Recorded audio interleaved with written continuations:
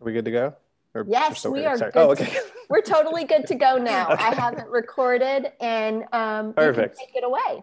Okay, cool. All right. Hi, everyone. I am Marc Simons, one of the co-founders here at Giant Spoon. I'm joined by Sarah. She's our senior Hi. experiential producer, Sarah. Hi And guys. and we've got Gab on the line as well. She's our comms manager for all things Giant Spoon. Good to be here. So we'll jump into giving you guys like an overview of the agency, how we operate. We're going to dive into one or two case studies pretty deeply. And then when that's all said and done, ask us tons of questions about how we do what we do. And then we'll talk more about what you guys are all up to. Gab, I think you're driving, right? Okay, cool. So I'll give you a little bit of the story of Giant Spoon because I think it helps give you context of like how we got to where we are today as well. Started the agency about 7 years ago. Myself, my co-founders, we were all inside a big ad agency, that did big things for McDonald's and Visa and Pepsi and all of that sort of like the big Fortune 50 company work. But we were actually part of a group there called Ignition Factory inside this big company called OMD. Ignition Factory's purpose was to be this SWAT team of crazy thinkers coming up with cool new technologies that we could work with, finding things that no one had ever done before inside of media and advertising, and trying to get it done. And it was about solving these like little impossible challenges where we could figure out things that have never been done before. We got some pretty cool stuff done. We did the first Shazamable TV ad. We went to Shazam and said, hey, if we gave you the audio for a TV ad, could you put it in your system? And then we'll tell people to Shazam it. And then that audio would trigger a reaction. We put a little TV screen, like a little very thin TV screen in a magazine. When you opened up the magazine, the TV screen started playing some content from CBS. So these were like just way outside the box ideas, not your normal sort of magazine ad and billboard kind of stuff that we were doing. We took that idea and said, what if we built an agency around that? That's at the core of everything that we do.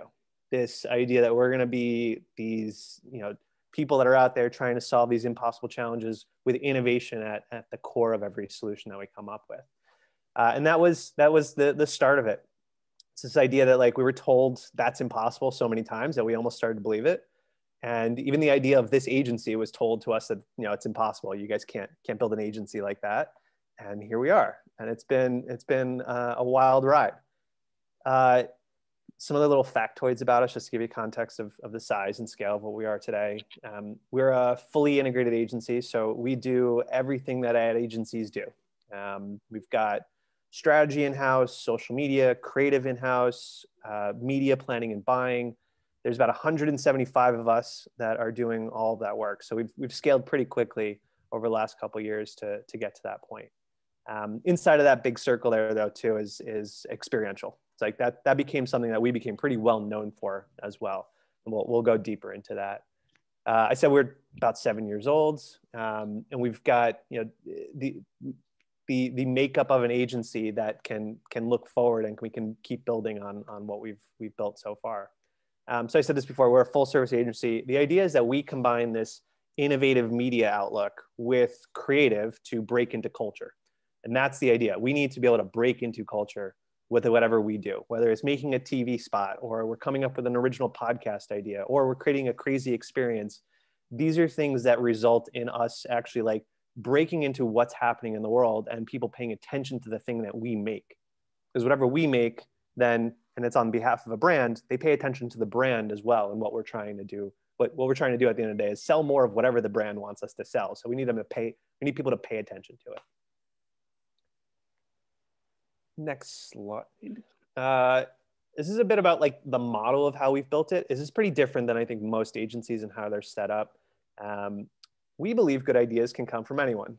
I think most agencies think good ideas can come from the creative team, and it's sort of relegated to the creative team to come up with those ideas. I'm not shit talking any creative agencies that are out there. Some really good ones out there, but I think we've made it a point for us that we really think that these ideas are things that come from all of us working together, all of us being integrated into the work that we're doing and the work that each other are doing so that we can come up with ideas that actually truly make an impact. And it's not just going to be some sort of 30-second TV spot that wins an award, but really doesn't make any impact on that client's business. We're trying to come up with good ideas that really do make a difference in a client's business. Next slide. This is the long list. I don't know if everyone can see it either, but like, it's everything that we do. There's a lot of different services. With 175 people, we can do all of these things. But it's everything from the start of it with strategy and all of the services underneath strategy, what that really means for clients. A creative department who is coming up with crazy cool ideas, and they are copywriting and art directing and graphic designing and doing all of that work. Media, which includes planning and buying and spending the client's money to get them into the right places to reach the right audiences. Experiential, which is a whole sort of sub-agency within the agency that is fully functioning and can do all of the full serviceness of what experiential agencies can do. And then we wrap it all around with data analytics. We have to measure everything that we actually do so that we can prove to the clients that it worked, so that they give us more money to do more things for them. What else we got? Sample client list, just to give you an overview of, and this is really a sample. I think the list is probably double or triple the size, but this gives you a taste. We're doing everything from a lot of entertainment work. I'm in Los Angeles. We've got a New York office as well. So a lot of entertainment clients, technology clients. We're a little bit of everything. I don't know that we've done a whole lot of automotive work, but there's a few categories where we haven't done some things, but most everything else we've covered.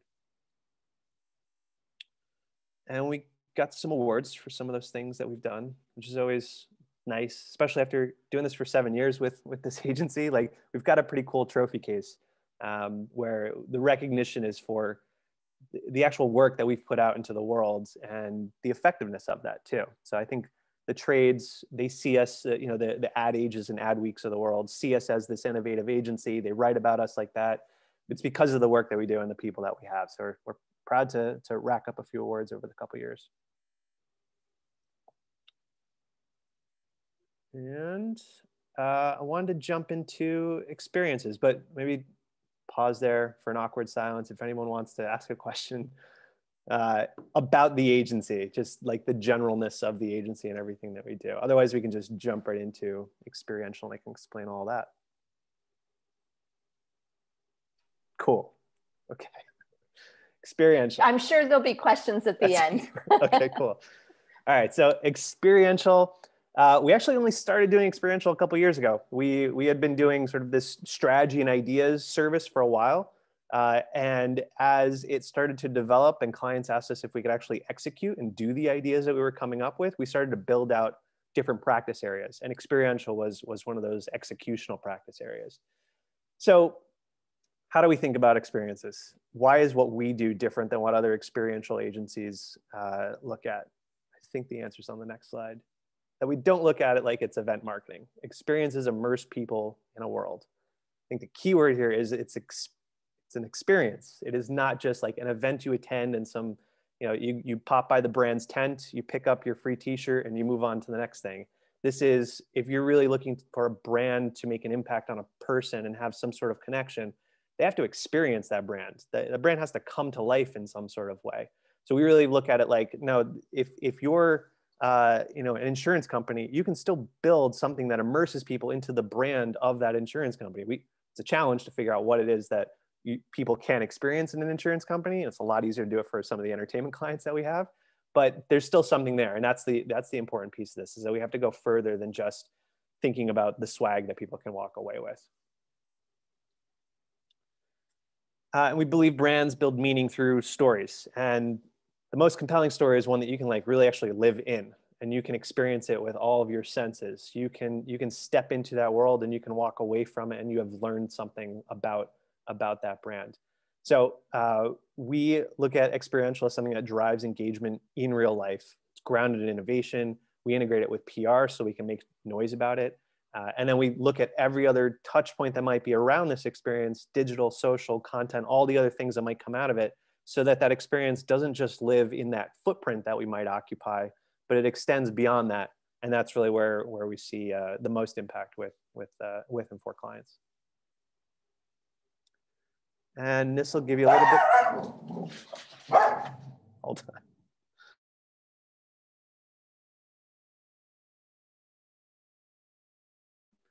Okay, how we make it happen.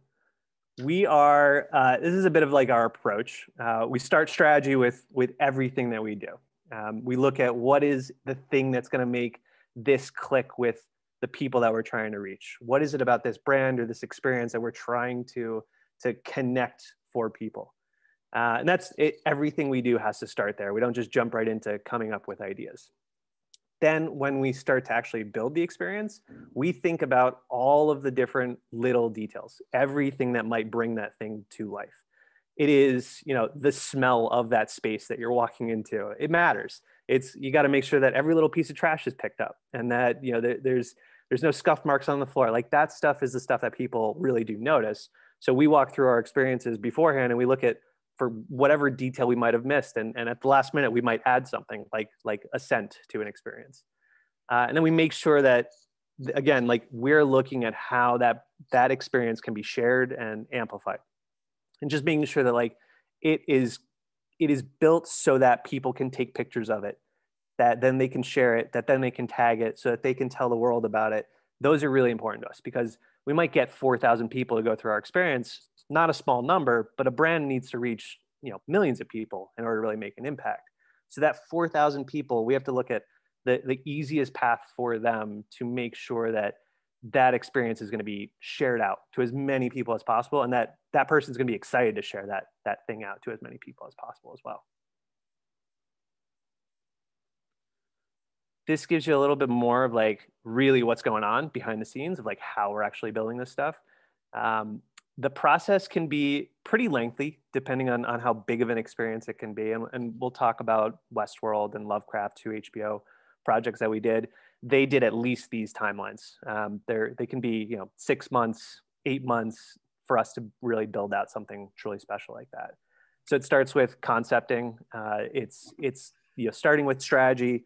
Then we come up with some ideas. We're going back and forth with clients. We're giving them ballpark budgets so that they understand what things might cost, which ideas might be the right ones.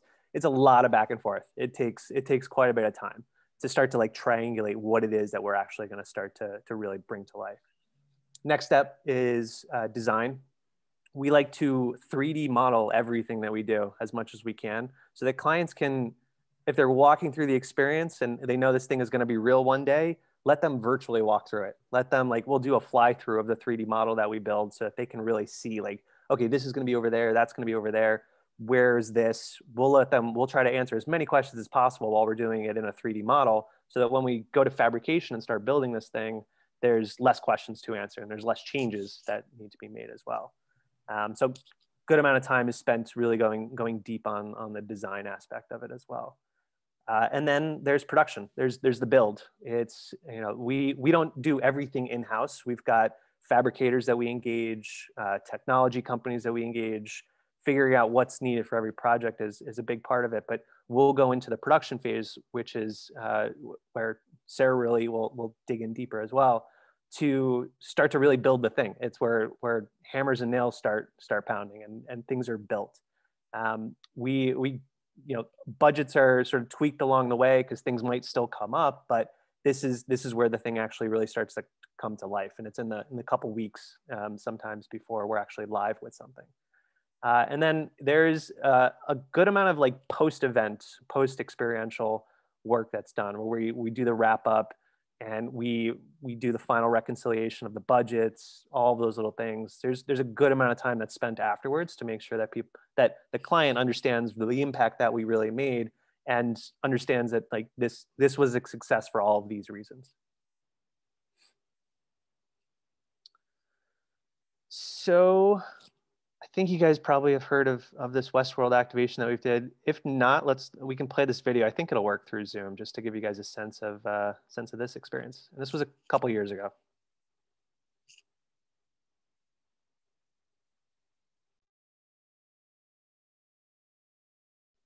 No, the audio's not playing.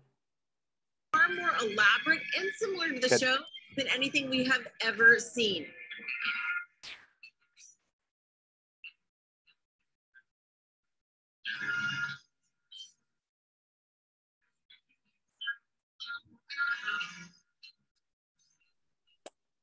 the music's not playing for some reason. Welcome to Westworld. With season 2 fast approaching, we had to reignite the show's fan base. Westworld is a luxury destination where guests can go to live out their wildest fantasies. We gave thousands of fans the opportunity to do just that in real life. We built Westworld. 90,000 square feet, 444 pages of script, 66 actors, an infinite number of user journeys, 1.9 billion impressions, and the #1 most talked about event at South by Southwest. Guests were shuttled into the secret location 30 minutes outside Austin. If they broke the code, they came in on a luxury lift, and some took a real Delta flight to Westworld. I tell you, something's going on, man. At some point, I was having an interaction with one of the hosts, right, and I kind of forgot that it was an actor. Guests were rewarded with an immersive experience that considered every detail. A unique mission was given to each person that brought them deeper into the narrative, and there were dozens of Easter eggs hinting at season 2. Even the press photos unlocked clues. An experiential event became a film set for content, bringing a global audience into the park. A simple idea, build Westworld, created an emotional and authentic experience fans would never forget.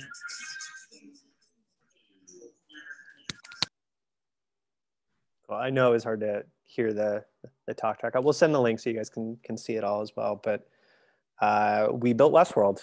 It was a real live working Westworld for about 4 days. It was special. Like there was just something really, really cool about that. And I think it set the bar for what we mean by when we say like immersive experiences, where you're stepping into a world. That was literally that.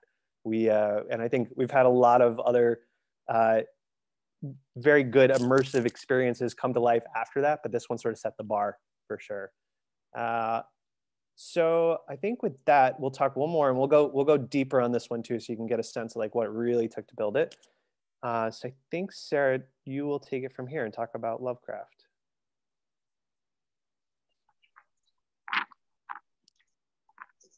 You there?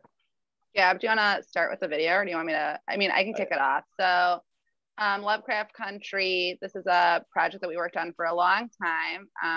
We faced a lot of challenges as this was started developing pre-COVID and came to life after. So we faced a lot of unique challenges, especially regarding keeping this in world, as you know, the immersive aspect. I think we can watch the video and then we can talk a little bit about everything that happened and how we did it.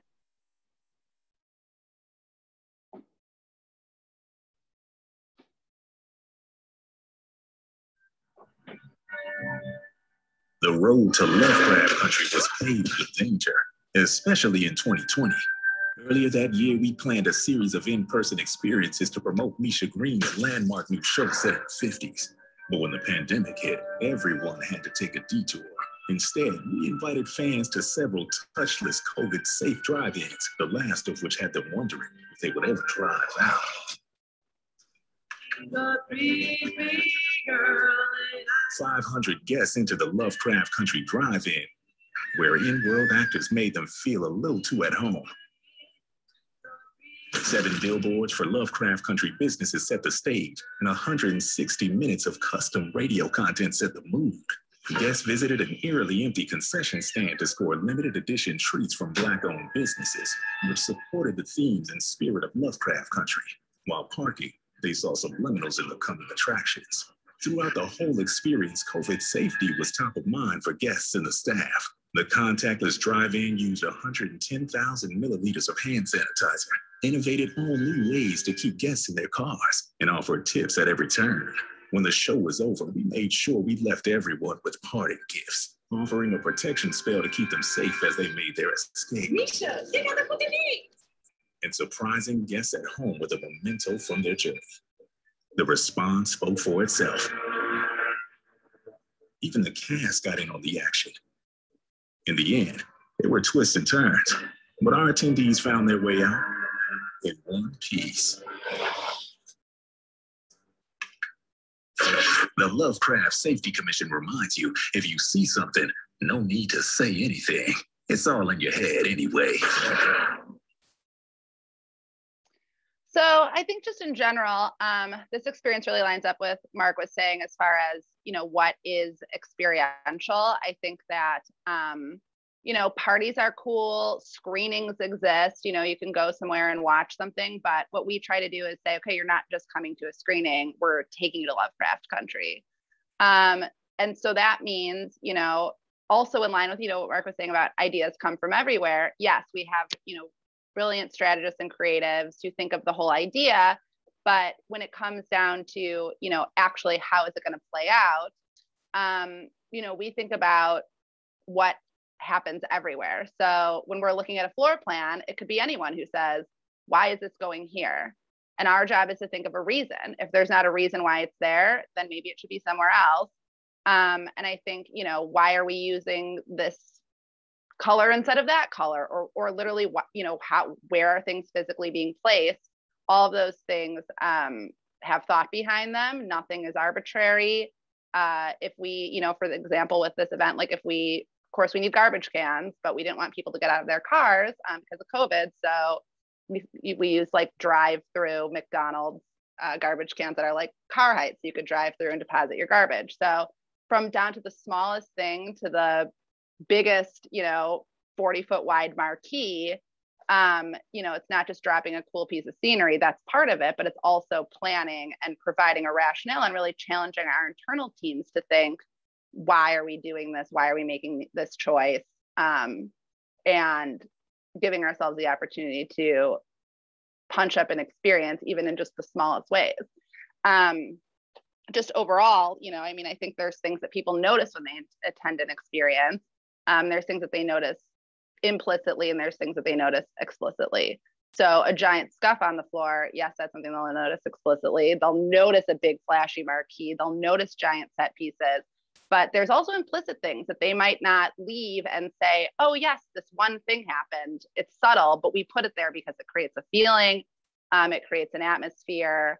And just overall contributes to your experience. Do you want to, I don't know what slides we have about this actually.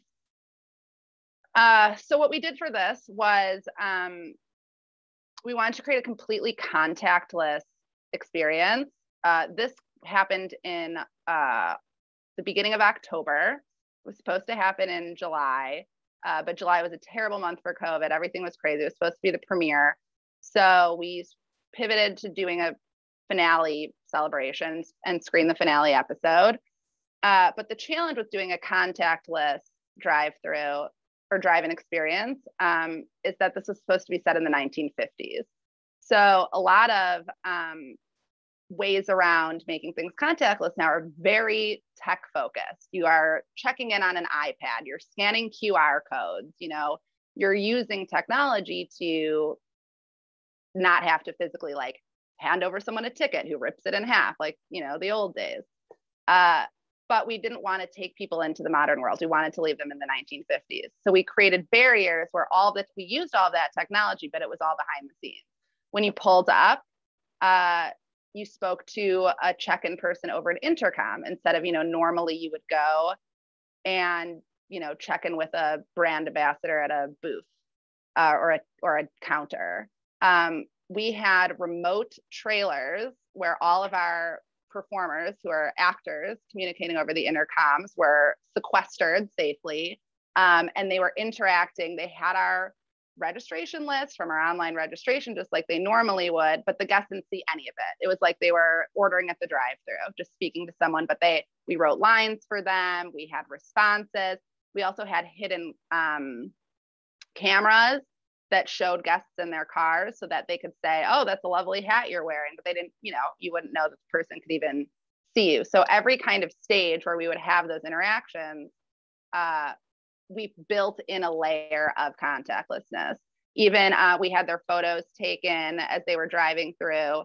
We had a secret walkie-talkie between the check-in person and the photo booth company so that they could say, hi, you know, Louisa is pulling up now, and they would type in her email address from the back end and you would get your photo emailed to you, not even knowing that anyone collected your information because it was attached to when you checked in. So you had a photo taken, you had this cool in-world photographer jump out, but you weren't typing in your email address on an iPad, which was, not something that would happen in the 50s world.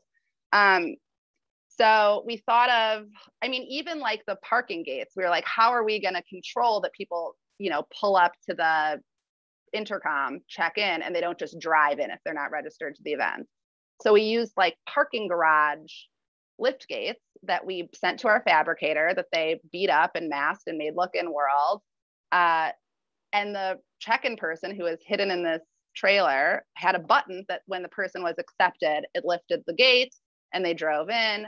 That doesn't exist in a rental fashion for events. We had to call 20 different parking liftgate companies because they are used to permanently installing them in cement in parking garages or parking lots. And they're like, well, you can't just use these temporarily. These are permanent structures. And so we called around until we found someone who was willing to work with us and actually very excited because they're like, my job is boring. I just do these parking gates all day. This is really fun. I get to think of like solutions to make this portable and make it temporary. So, it's sort of looking around at the world and things that exist or challenging your vendors and suppliers to work with you to say, there's got to be a way to do this. Let's put our heads together and figure out what it is. So, and Sarah, just to add one point too, I think we use the contactless environment to our advantage because it spoke to the like creepy supernatural nature of the show where everything meant to look abandoned and a little scary. So I think that we did that in a very smart way, having everything feel touchless, contactless, very standoffish. And I think the radio is also a very good point to that if you want to maybe let the team know about that too. Yeah. So everything was part of the experience. Like I was saying earlier, like everything has a reason. So it's contactless, but also how does it support the story that we're trying to tell and the world that we're trying to put you in?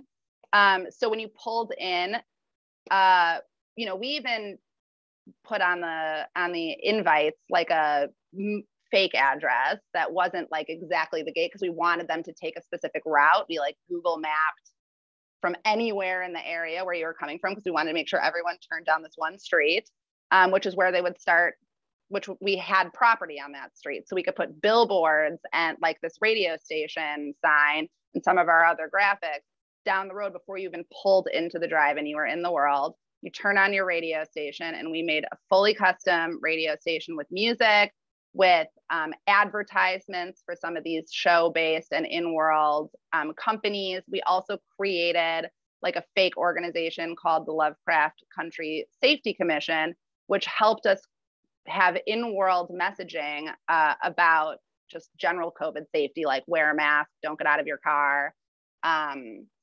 And our DJ then was able to have PSAs that he did in, his cool voice saying like, the Lovecraft Country Safety Commission reminds you to blah, blah, blah. We could also use it for instructionals that we scripted to sound cool and inside the radio station, but we could say like, make sure you follow the red arrows, make sure you're, picking up your lunchbox, but they scripted it creatively in a way that just made it fit seamlessly into the radio station, mixed in with like fun little nods, music. So it didn't feel jarring. We also then used that as our opportunity to have like a voice of God communication if we needed, if there was something happening. I mean, at one point, like 5 people couldn't figure out how to turn off their headlights. So we were able to have a guy just cut into the radio and make like a cool in-world comment live as we realized we needed it to solve that problem of not having to have staff walk around and knock on everyone's window face to face when we were trying to avoid that contact and communicate with people in that way. So any barrier that we could create to having to pop your head in people's windows, we used every tool that we had, which we wanted to have anyway, because it helped create the experience. So win-win all the way around. Yeah, I mean, I think that's pretty good. I mean, obviously then, they saw the screening. We had really cool self-contained lunch boxes that had their snacks and drinks that we created fake in-world brands for, like Coca-Cola. provided bottle opener for the bottles. We put their parking space number on there. We had custom artwork made for bandanas, trading cards of characters from the show, cookies. So the lunchboxes were a great tool to, you know, provide contactless snacks. Working in our favor was that the episode was 1 hour long. So we weren't showing them 3 hours of content. It was just popcorn. But we were able to remove like that concessions element and create this very cool moment where you pull up to this booth that looks abandoned, and before your eyes, mysteriously your lunchbox turns around. We built like a sneeze guard Lazy Susan in there so it would be protected, but it worked to make it just like this eerie, where did that come from kind of moment. But, you know, if you know anything about Lovecraft Country, the show, you know, representation and diversity are really crucial in how they even like hired their crew, how they cast the show, everyone who was involved. That was really important. So we decided our event should follow the same rules, you know. So over 50% of our production costs were by BIPOC owned businesses, including a lot of the items in the lunchbox, including our fabrication. Any opportunity that we could, we made that a huge priority for us. So, you know, it's tough. You have all these, you know, just people in your Rolodex that you work with all the time. But I think, you know, forcing yourself to just slow down a little bit, go outside of, you know, you're just easy, check it off the list and make sure you're incorporating and, you know, really investing dollars into great businesses that you just didn't happen to know about before that can provide you with these services and items was a really great experience and really contributed to making the event better. We used the giant 75-foot wide screens as other billboards as well. We knew that people were going to be pulling in and there was going to be some downtime between when the first car arrived and when the last car arrived. So why have that screen be blank? Let's use it. It's huge real estate. We put some of our ads up. We put instructionals up. We advertised our Coca-Cola so that you would see a giant billboard for it and then look in your hand and it's the same brand. And we also, in order to reduce contact, created a text assistance line so that you had questions, you could say, you know, how do I get to my spot? Or what time does this thing start? Or whatever questions people might ask. We didn't want them getting out of their car and walking around and looking for staff like they normally would. And we actually had a service where one of our copywriters could be logged in behind the scenes, answering people's questions in an in-world fashion, staying in line with sort of the tone of the DJ and other elements, just to really make it all feel part of a piece. So yeah, we had about 250 cars come through. We had a big exit moment that when you were driving out, we knew that that was going to be a bottleneck.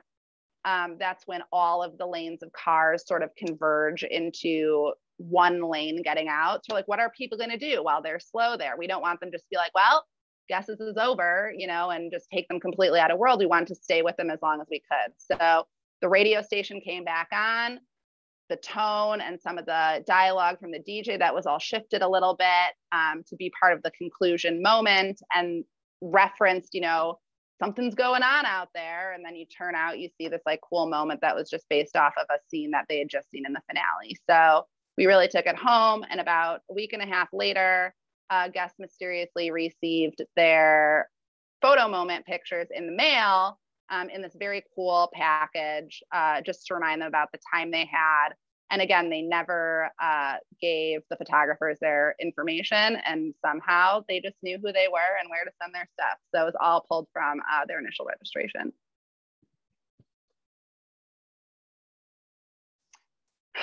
And yeah, we did a lot of COVID related work. I became a COVID compliance officer just so I could like learn everything. Although it's not ethical to COVID compliance your own production, but I knew what our COVID compliance officer would be looking for. But yeah, tons of hand washing stations, really a big additional cost, but HBO was really, really committed to only doing this safely and only doing this properly, as were we, not having anyone leave with a question in their mind, crew, staff, or guests, about whether or not they were safe, or, you know, that was taken into consideration. So everyone got a custom hand sanitizer in their lunchbox. We had stations everywhere.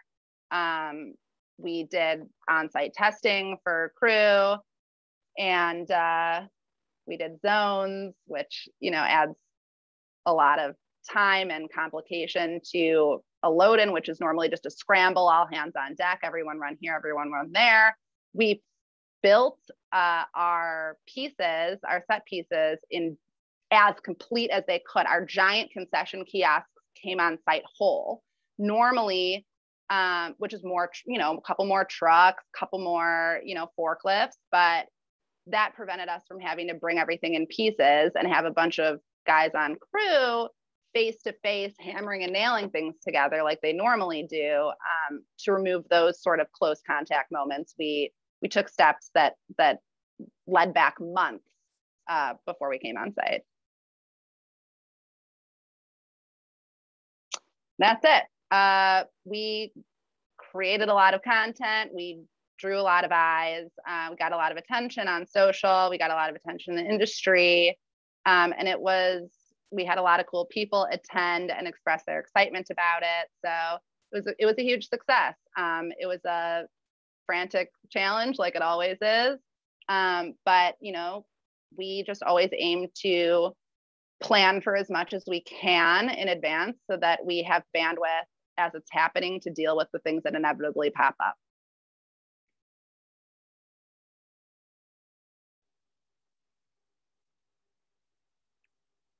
Fire away. There's got to be some. I have a question actually, because personally I've been to a driving experience, but it's for Halloween.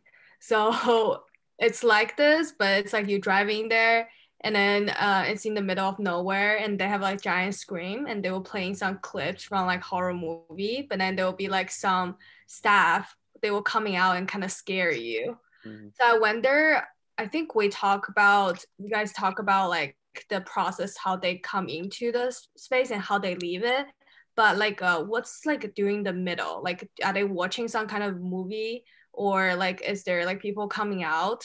Because the experience I had is kind of like, I mean, it's not that exciting, but I just like curious, like, what did you guys do for the last, for this one?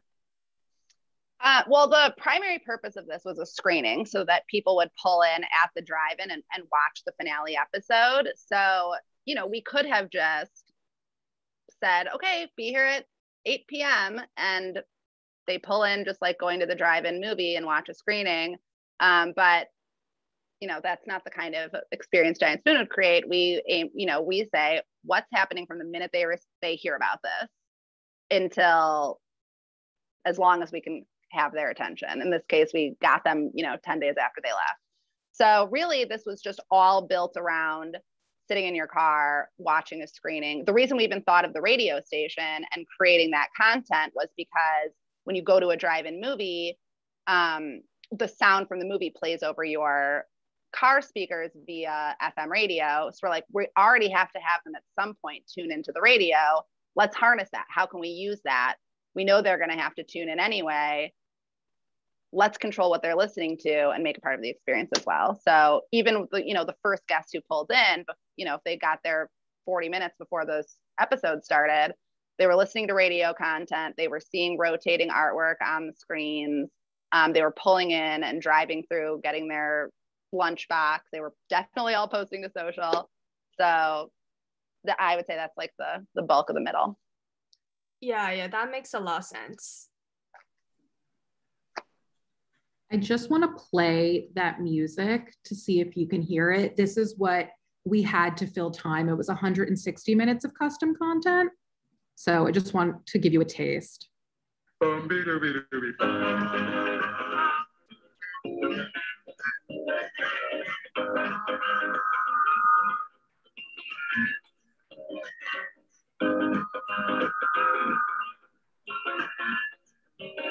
She's a 3-3 girl, and I love her man. So you get the idea, I think. So, you know, when you're driving from zone to zone, picking up your lunchbox, driving to your parking spot, it's not just silent. You're still in that 1950s kind of experience. And this was just a short snippet. There were like radio advertisements, music, etc. So Sarah and team thought of everything. I have a question while we see about other students about the details. You guys have thought of every detail. And I think this is something I try sharing with students. If they're going to share a guest experience, I want to know every detail. Do not leave me hanging on anything, right? And I think y'all have really proven that. I'm curious about the teams. So you had said, Marc, at the opening that you have all these different teams and that the ideas can come from anyone. Can you talk a little bit about the process within Giant Spoon of like who's involved, when, where, and how much you hire out versus keep inside? Yeah, for sure.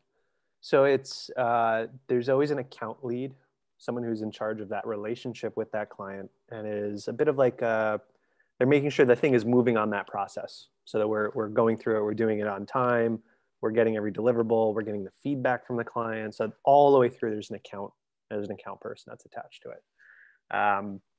Strategists and creative sort of pod together, where the strategist is doing the digging and figuring out what are the insights, where is our opportunity inside of this. And they're working hand in hand with creatives. They might be copywriter, art director, creative director, sort of a pod of people who can sit together now virtually, but physically they could sit together in a room and they could brainstorm and they can get ideas on paper and start to come up with something. They would all be working together to come up with that. We'd also make sure that producers are involved in that process as well to gut check and add to it, because maybe they've seen something that could be applied to this idea or that idea. So between all of that, there's a creative team, some strategy people, there's an account lead. Production might be the one where like we're going to scale up as needed, depending on the size of the experience and how many people we need on the ground to move things around, or how many things are coming together and we just have a lot of different work streams happening. So we might have multiple producers on a production to bring something to life. So we'll freelance out to that community to get extra hands on site. And then there's the on site, which is a whole other thing. We might actually scale up another 50, 60 people just for one production. And it will be done through vendors, we have companies that handle brand ambassadors who can walk around and hand out the different items, security teams if we need that to surround the perimeter of something. So it can be, any production could be a couple of people all the way to like 50, 60 people, depending on what it is. Am I missing it? And then, you know, there's everything else. I mean, yeah, design is the other big piece of this. So like once creatives, strategists, producers have all come together on what the idea actually is, what we're going to build, designers are the ones who then make it come to life as the visual. There's, you know, the 3D model of what it's going to look like, and then those designs that get passed to fabricators, so fabricators actually know what to build. But then there's the graphic design, all the different, you know, textures and surfaces and all of that needs to be designed so that it comes to life as well. Signage, everything from you can see there. But yeah, it becomes a pretty sizable team if it's a pretty big production as well. And let's not forget social. I think social also has a great deal to, maybe not with Lovecraft, but for South by Southwest World for sure. Right. Yeah, we look at these things like they're also a bit of like, they're a set that we're designing for content. So we might shoot some of our own content there as well. So we're going to have a social team, you know, video producers, people, you know, actually on camera shooting things so that we can package that up, build assets that then people can share out on social. But we're also going to share it from probably the HBO account out to the world. So we expand to all of these different areas to build it out. So there's some good questions coming in here. The first one is from Fatima. How do you reassure clients on their media budgets and encourage spending on experiences? That's a good one. It's we've built a bit of a track record now where they have to trust that like we've done this before. We know what it's going to take in order to make an impact, but there's only so much that you can do. You can't like build a model that's going to say, if you spend this amount of money, you're going to get this kind of return on it. it's still, marketing in general is just, it doesn't work like that. Maybe just like search marketing and things, little things like that might, but not when you're getting really creative and you're coming up with these big ideas. There's just a lot of risk involved. So the only thing the stuff that we can do to reassure them is we can visualize it as much as possible for them. And then we can say, and we're going to have, we might have a crew of influencers who are going to come through and they're going to shoot content. So we have built-in audience that's going to be reached through that. We're going to have a PR team that's involved to make sure that the press is going to cover something. But there's only so much that we can do, and there's only so much that they can be reassured before they actually have to make a risk assessment on it themselves and say, this is worth us doing. And they have to look at all the benefits of it. Because there's with things like this, we want to get people to tune into a TV show. So we can show them that, like, we've done this before when people have tuned into TV shows after we've done these things. But there's other benefits. There's the press value of doing this for the sake of, HBO needs to attract more producers and directors and actors to work with HBO.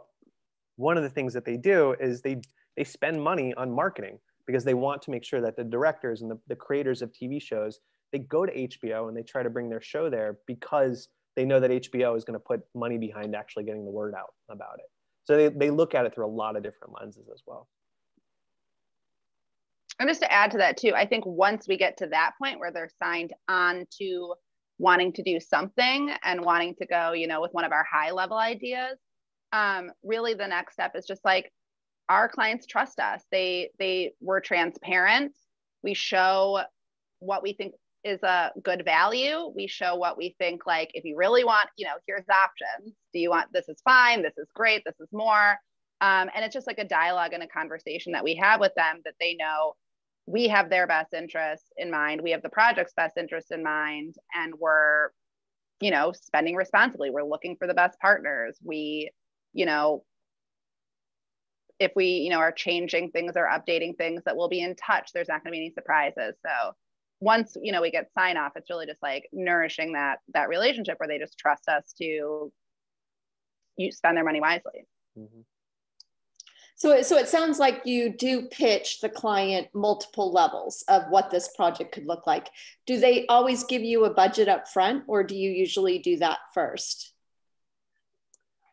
We more often we're saying we need to know a budget up front. Yeah, right. There's many times where a client says, I don't know, come up with some ideas. If it's a good enough idea, we'll find the money for it. And that has not worked out well for us many times. So we sort of started to say no to that, where we tell the client now, give us a range at least, and we'll come back to you with different tiers of what something could be, or just tell us what your max is and we can build to that. But yeah, now at this point we're saying to clients, you need to tell us what a budget is so that then we can build to it. And so I assume that you pivoted with Lovecraft Country. How different was Lovecraft Country experience going to be before COVID? Taylor's asking this question. What was your experience like making all those changes? Sure, kind of crazy. Yeah. Sarah, you can take this one. So amazingly, we, prior to COVID at the end of 2019, we're actually discussing, I think we were still in the phase where we had like a few different options about how we could execute this. But one of our top ideas was actually doing a drive-in movie. So that was, based on just that it was in the 50s, they wanted to do a screening, seemed like a cool thing to do. So that stuck around, but obviously, it changed a lot. And, initially they were getting out of their car, there was things that they would go and explore.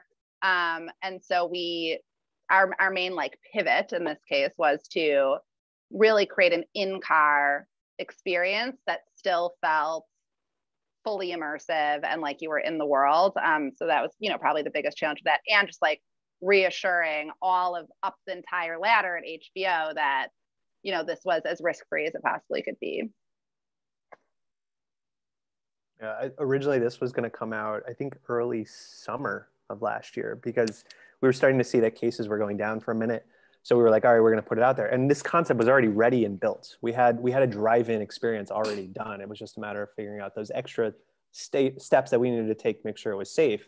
But it was already sort of pre-built. It would have been probably the first experience to come out during COVID that was a drive-in experience for a brand. So I love Shivani is asked to, everyone is really, and even behind the scenes in our Discord channel, they're all talking about, oh my God, it's so detailed, it's so detailed.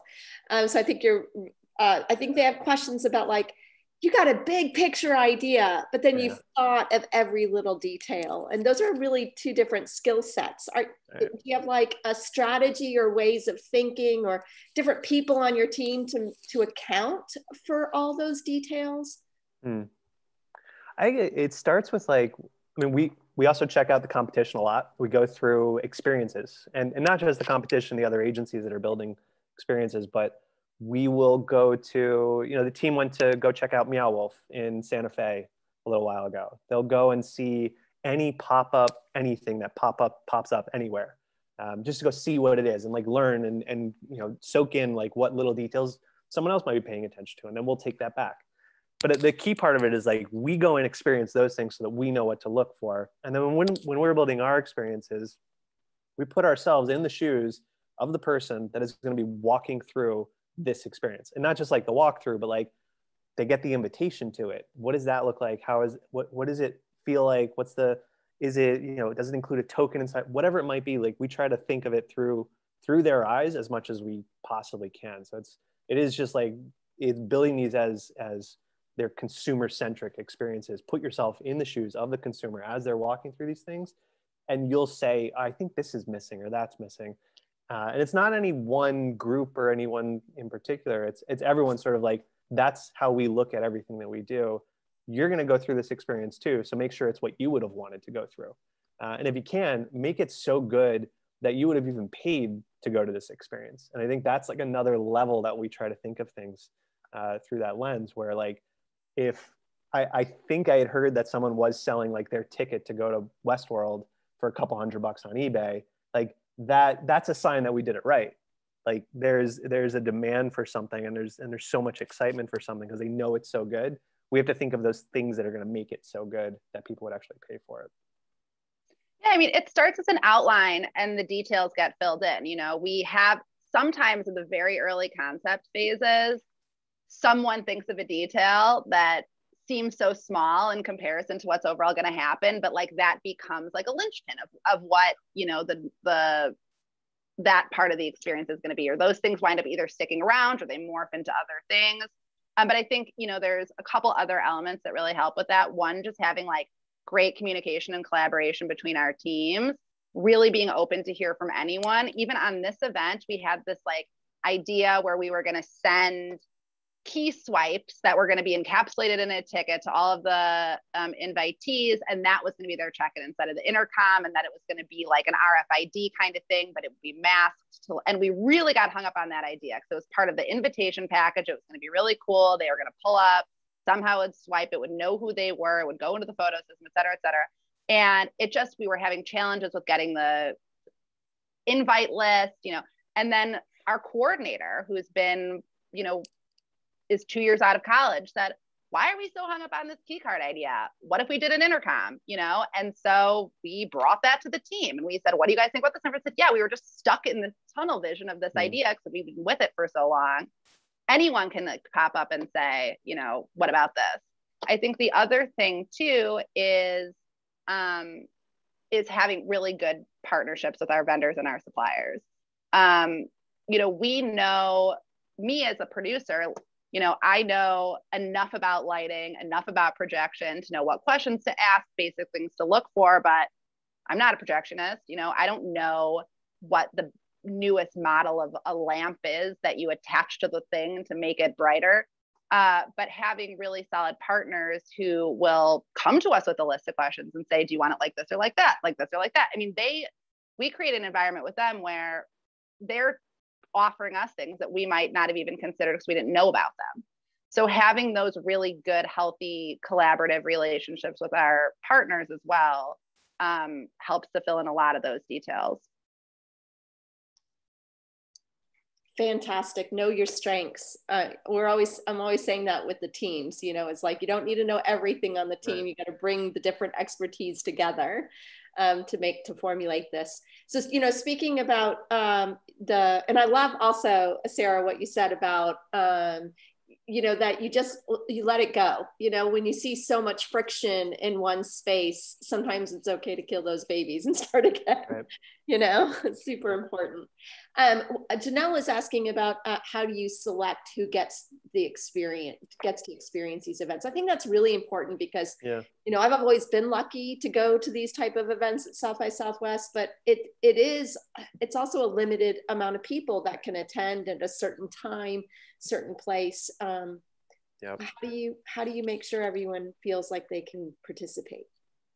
Each one's a little bit different because it's also driven by the client sometimes, what they're looking to get out of it, or where they want to show up, and a bit of the goals are a little bit different each time too. So we've done everything from truly open, just stand in line and you can get into the experience situations, like we built for Blade Runner when that movie came out a little while ago. This crazy experience at Comic-Con a couple years ago where you got to like walk through what it, 2049 Los Angeles. It was just stand in line, and people stood in line for, I think like 8 hours. It was ridiculous. But I think there was something to that like they stood in line for 8 hours. It created more buzz about it because people were like, why are people waiting in line for 8 hours for this thing? So like it fed on itself a little bit. And we could only do what we could do. Like the experience could only fit so many people in at one time. So it wasn't, that's funny. There's something to that like when you're standing in line, that's part of the experience as well, for sure. We do have, there's the ultimate goal at the end of the day is to get as many people to talk about and experience and feel it and do it as we possibly can. Sometimes though, it's also just to get the talk about part really amped up.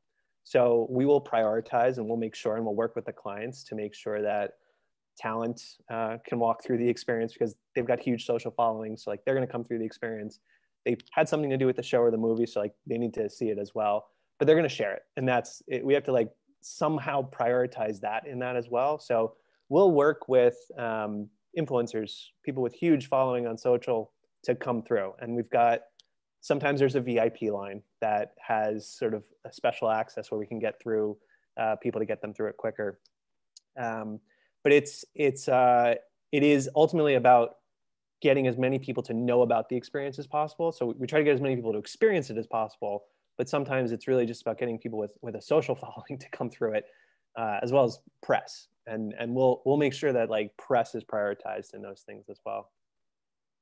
I think also, understanding who's coming and who the goal is to have come from the beginning when we start concepting has a lot to do with, how we think about how it's going to operate. What is the throughput?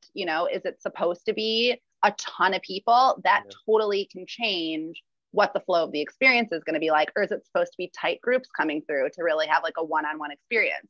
If we have, if the goal is foot traffic, we have to think about how that event's going to be set up completely differently because we need the space to be able to accommodate as many people as physically possible.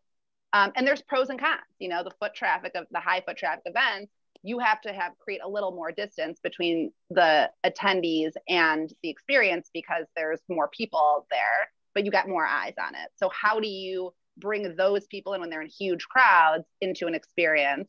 Or if the priority is just getting the right people in, you can have 5 people in a space at a time and have actors talking to them and interacting. And, it really comes down to scale and budget. Westworld's an example where it was sort of both, but it's really just about understanding who's supposed to be coming through, what the throughput goals are, what the, the goals for buzz and, who the target demographic is.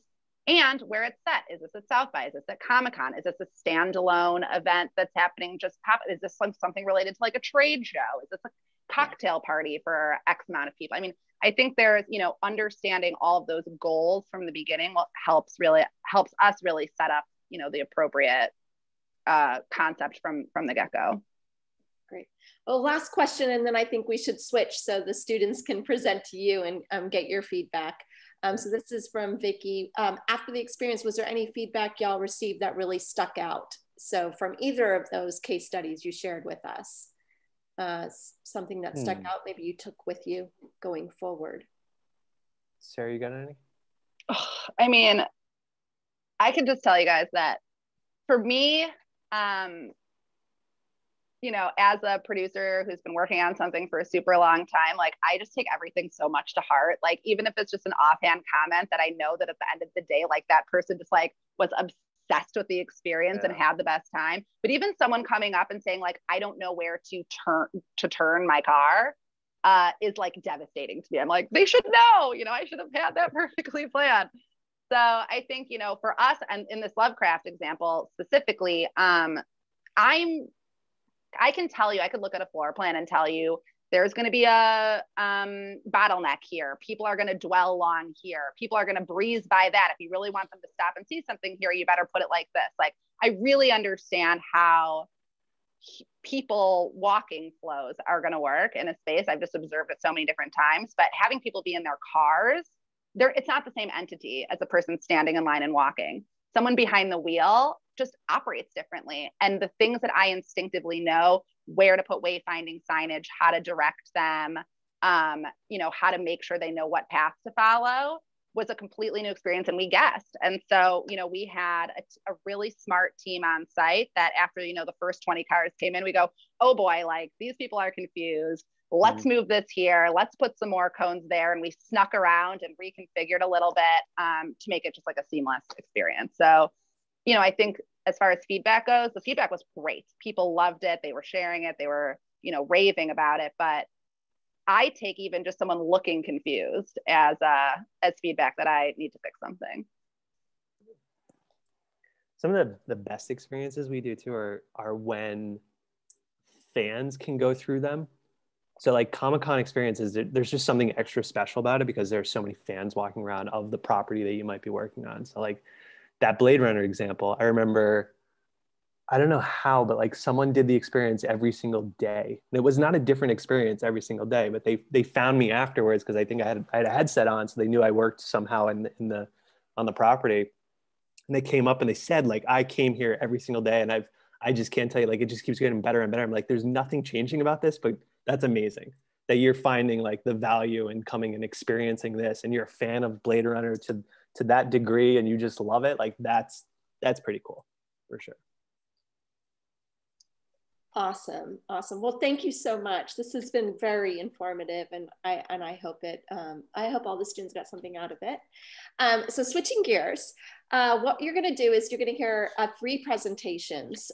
2 of them are from Eyes on the Sky. So they had 2 client briefs.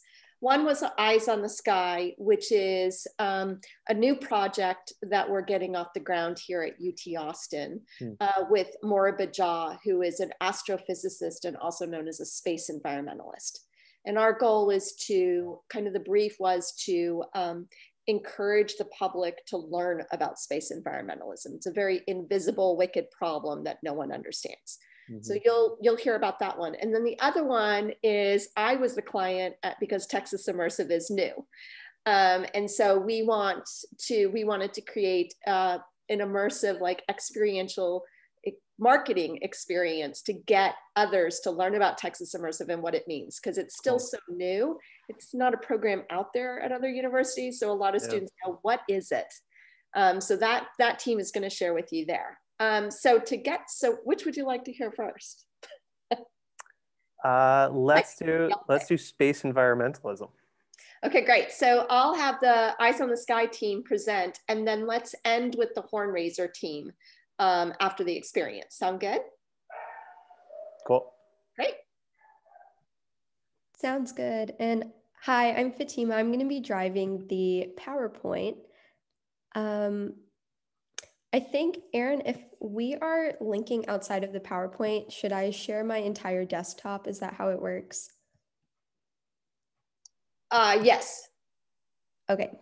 Yeah. I think y'all are going to see yourselves. Did it work? Yep, you're good. Okay, awesome. Just making sure.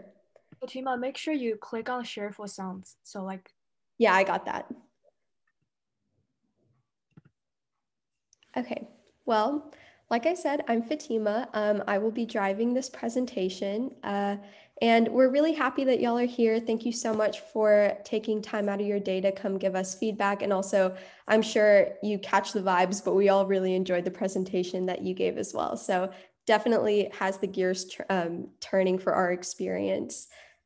So what is Eyes on the Sky? Aaron kind of touched on this earlier, but it is the first of its kind in extended reality experiences targeted towards people to gain advocacy for space environmentalism.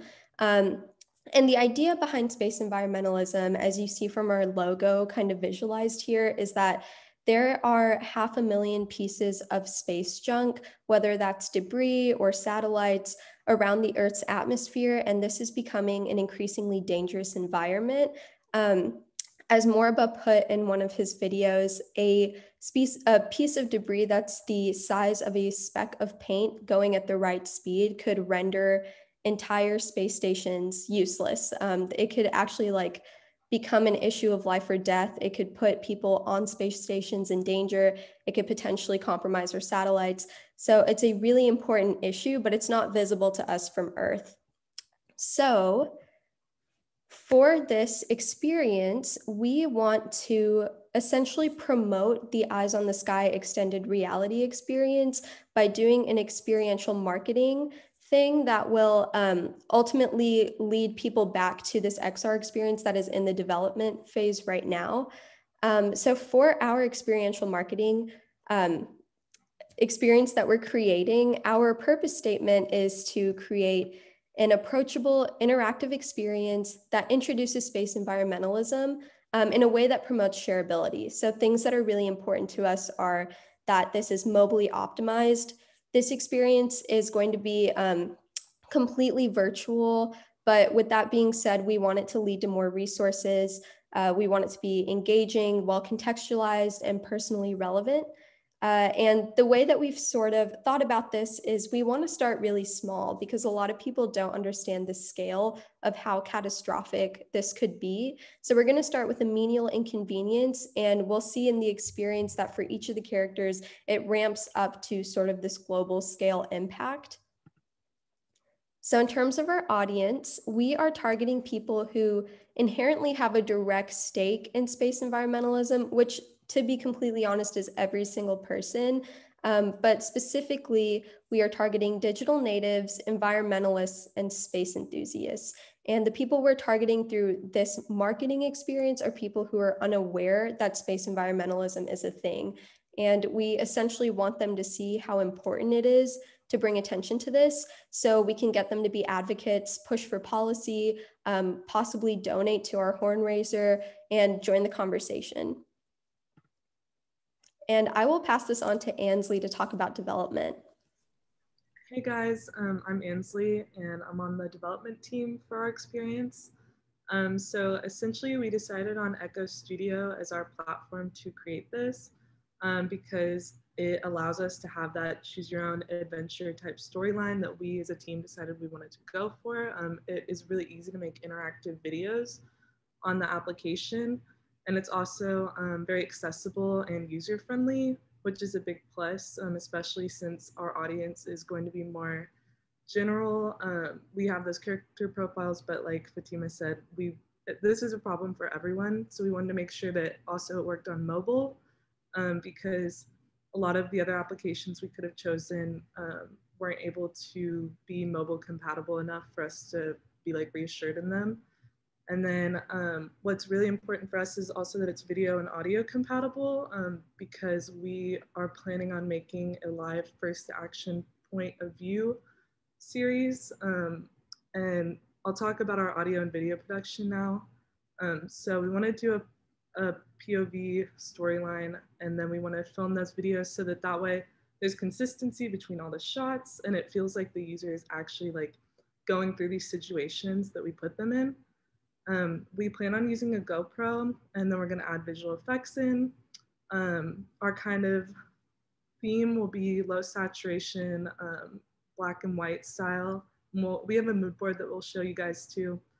We want to have immersive audio, and then in post, we're going to do After Effects and Premiere Pro to kind of chop everything together and get it perfect. Thanks, Ansley. So what our big idea is with this is that in the same way that if a satellite were to go down in space, we wouldn't see it happen. We would just experience the impacts of it. We are going to keep our characters in this experience in the dark.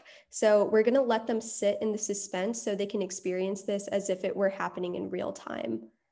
Oh, also Fatima, can you click that link on the last thing really quick? Sorry, Yeah.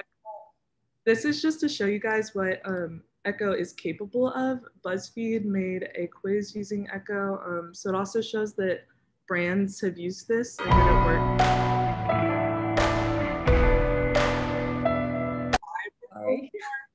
But just if if it keeps playing, it'll just show that you can like click.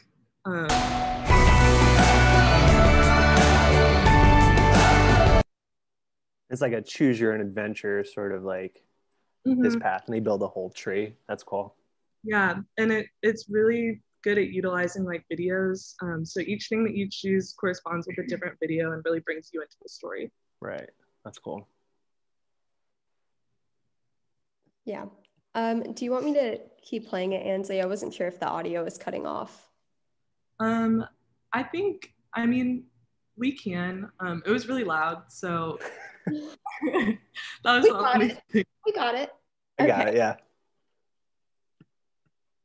All right, so moving on to our mood board, like Ansley said, we were going for sort of a low saturation to black and white kind of transition throughout this experience because we wanted to really capture that kind of eerie, unsettling feeling of losing connectivity and not really being in the loop. So to help build that suspense, you see here some references of first person perspective, which is what our shots would look like. And then these other shots kind of capture tonally what we are trying to evoke in terms of like allowing our audience to feel confused and feel a little unsettled so they can fully feel the impact of what would happen if our satellites were to be compromised. And then as we said earlier, we do have a target audience, and we wanted to manifest our target audience in the characters that we fleshed out for this experience. And so that ended up becoming a Twitch streamer to represent our digital native, an astronomy professor to represent our space enthusiast, and a park ranger to represent our environmentalist. And we have a fun little demo for you. I'm going to pass it off to AJ, and he can walk you through our demo for our Twitch streamer character, which I think is our favorite right now. Heyo, my name is AJ. I'm on the writing team, and I will be narrating you through this experience with one of my writers, my fellow writers, Brooke. Can I possibly get a volunteer from Giant Spoon? Just anyone, just wondering. That's me. All right, nice to meet you, Mark. Nice to meet you. And guys, I don't know if you guys actually know this, but Mark is an influential Twitch streamer. So we're gonna go down their journey and see how his life is. So we open up with the view of a computer monitor, and it's dimly lit, and there's LED lights, and there's 3 live viewers, and you hear the loud clacking of an Xbox controller going through the chaos of the game. And then you hear Mark say, "Hey guys, welcome back to my stream. We're on the road to 1 million subs. Make sure to donate so I can get a Tesla." There's a view of the chat, and the viewers are typing hello, sounds and notifications going off. Mark, what do you do next? Do you say hi to the viewers, or do you beg for donations? Again. Let's say hi to the viewers. Nice choice. Okay. So you say, "Hey, Awesome Sauce 64, you know, it's always nice to see you typing," and you get a donation. Oh, you're finally going to get to invest in that Tesla. So you get started, but then you hear a beep of the microwave, and you know what time it is. So you put your Hot Pocket break sign in front of your stream. You go get your Hot Pocket from your conveniently placed bedroom microwave. You take a bite and you burn yourself. What do you do next? Do you go downstairs for some water, or do you deal with the pain and get back to the game? Let's deal with this pain. Okay. Love to see it. So as you return to the game, the page is unresponsive and appears to be frozen. After shaking your monitor in frustration, you begin to worry about when you last saved the game. You're forced to find a new course of action. What do you do next? Let's check the router first. Okay. So there's no signal. So as you stand in the room, you start to develop an eerie view of the situation. You look at your phone, the TV, the router, the radio, but notice as you scan across the room, nothing is responding and you get an ominous feeling starting to overwhelm you. And that says white noise sequence. So this is where the immersive audio is going to start coming in. Ideally, they'll be wearing headphones or they'll be in some stereo atmosphere, and we can have cool panning come in and like white noise start to creep in slowly and overwhelm the audio. So what do you do next? Do you go see if your neighbors are okay, or do you grab your car keys and get out? Let's check on the neighbors. Okay, very altruistic. So you zoom out and you see all three characters now. You walk outside and you immediately hear the worried chatter of your neighbors. As the noise crescendos, the scene cuts to a small montage of first responders unable to hear their operators. Then back to you with a hush as you see someone slowly point to the sky. You hear a loud, deep drone and see an airplane descend overhead as well as multiple airplanes circling above you. What do you do next? Get out of there. Take cover. Let's go. So now the video zooms out one final time and we see a view of the whole world, watching entire cities start to black out as power grids are shut down and the world goes dark. This next sequence is going to be text with no narration. With hundreds of thousands of man-made objects cluttering the Earth's atmosphere, our satellites are at a constant risk of being compromised. If this disruption continues, each day will bring new challenges, and what you just experienced will start to resemble a dark reality. We can help mitigate these risks. Could this really happen? Yes, if everything failed at once, which is unlikely. What is certain is that the infrastructure we all rely on has become increasingly dependent on space technology. Without the appropriate regulations and policy change, we are passively waiting for the next global catastrophe. Just because the problem isn't on Earth doesn't mean we should wait until it is. This poses the last question: what will you do next? So we'll be redirecting our audience to a splash screen at this option, giving them their final choice in real life. They can choose to play again and try out another narrative branch. They can act by sending out an automated email to Congress in support of space regulation. They can donate to our cause. They can join us on social media, and they can learn by accessing other Eyes on the Sky branded experiences later on down the line. That's cool.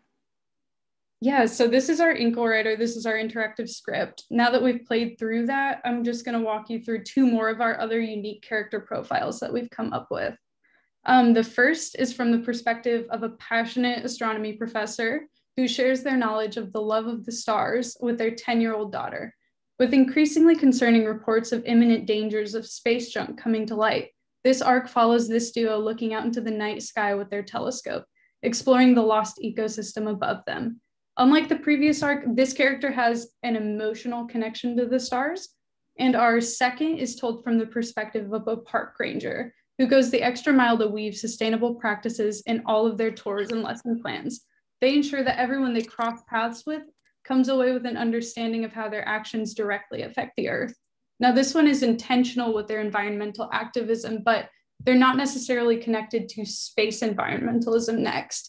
So we settled on these three character profiles, not only by demographic, but by degrees of known involvement in space environmentalism. We believe that these three characters allow us to engage our different targets by empowering them not only within the choose your adventure style story, but with their actions going forward beyond the experience. Now I'm going to hand this off to Fatima to walk us through the general flow of the experience. Yeah, so each character will have a unique pathway that will actually ultimately result in the same global catastrophe blackout. So we have outlined a flowchart here that is just very general in terms of how the characters will move through the choose your own adventure story. Overall, we want this experience to be no more than 3 minutes, and we've kind of made the framework to where it goes through 6 sequences, so 6 sets of choices. Each set of choices will come with sort of a 30-second scenario, with 15 seconds being video clips and 10 seconds to be kind of them choosing what they want to do next. And hopefully this will be seamless, kind of like what you've seen with Bandersnatch, where we record extra video to fill in that gap of when they're choosing.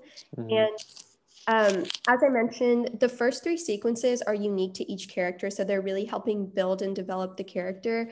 But because we're sort of limited in our resources and being able to film with the COVID-19 protocols and things, our last 3 sequences are going to be the same for every single character, which is intentional because we want to show that regardless of what your knowledge is in this issue, the scale of how catastrophic this impact can be is essentially going to affect everybody. So by the end of the experience, you see the 3 characters walk out of their houses, and it's sort of a bridging point where everybody is kind of being impacted by the same thing.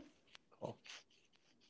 And then here is our storyboard. These are just for those last 3 sequences that will be similar between the 3 characters. You have the white noise sequence when things start to really ramp up and feel kind of unsettling. And then the neighborhood view where regardless of what character you are, you'll see all characters step out. And this is sort of like the bridging moment. And then finally, the global blackout where you'll start to see cities shut down. And then I'll pass it on to Olivia to talk about our UX. Hi, everyone. Here's an example of our wireframes for the experience, showcasing the UI for this experience on mobile. We're developing this through Echo Studio, and we want the UI for this experience to be very minimal and not distract from the experience as a whole. So our players get really immersed in this experience. Here you'll see we're gonna have a title splash. You can also see our choice screen that has a little bar telling you how long you have to make a choice. And then at the end, we're going to have choices where you can choose what to do next. And those will take you to like our website or our Hornraiser. And yeah, and then Fatima can show us the trailer for this experience.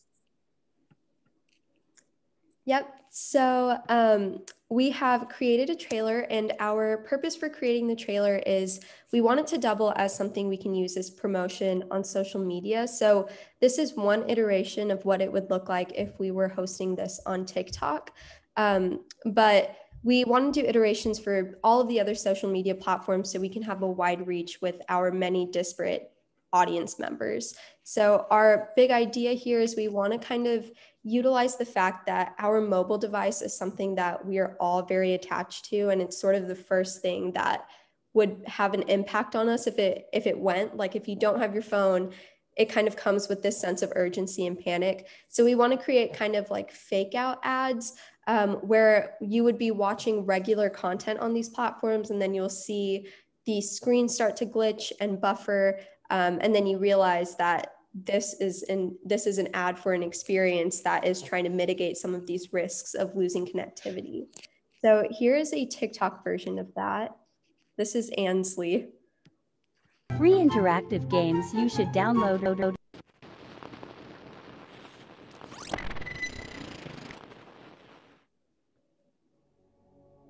Cool. With 500,000 man-made objects surrounding the Earth's atmosphere, our satellites are at constant risk of being compromised. If this continues, connectivity won't be the only issue. Without your help, each day will bring new challenges affecting all aspects of modern society.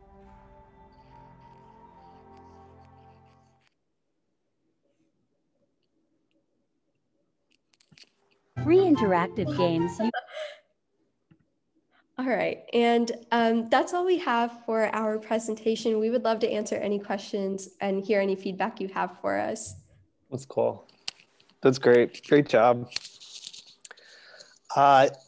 There's something about like that fear, like you guys hit it right there. Like there's a fear, like a very personal part of this would be like figuring out how to take someone's phone away from them or completely immobilize their phone. Like just absolutely, and it immediately, they're like, I'm paying attention now because my phone doesn't work. There's something wrong.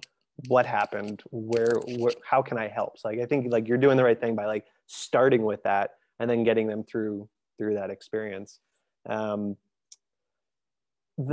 think you're starting with like a digital stunt to start something. Is there any sort of physical stunt that could complement that I don't know if it's like maybe the same effect, like there's some sort of experience we could build that makes it so your phone doesn't work when you walk into that experience, and people are just freaking out because like their phone doesn't work for a second. And like at some point they realize like it, and we can tell that story through that kind of experience. So I'm trying to think of like ways that you could also bring this into a real life experience as well. What's the, and this is a way we'll look at it sometimes too, the headline about this stunt, this marketing activation that you guys do, the headline that you would want to read in the New York Times, Wall Street Journal, like big press, like what is that headline that you would have wanted to have seen that would have been like, we did it? I think probably the strongest line of copy that summarizes everything that we have so far is, just because it's not on Earth doesn't mean we should wait until it is. And then I think the what will you do next is sort of, I guess, a little fear mongering, but I think that's the tone that we want to lead with. Yep, that's great. Cool. Sarah or Gab, I think you're still on too, but any thoughts?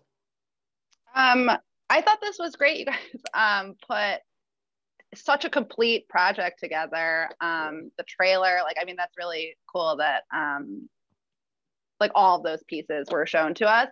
I think for me, as one piece of feedback would go, I think by the end, there were little pieces of like setting up what this was supposed to be that totally came together, and I understand it now. But there was a little bit at the beginning when you were really like, you obviously did so much research, understanding, you know, like platforms and, you know, how to have this come together.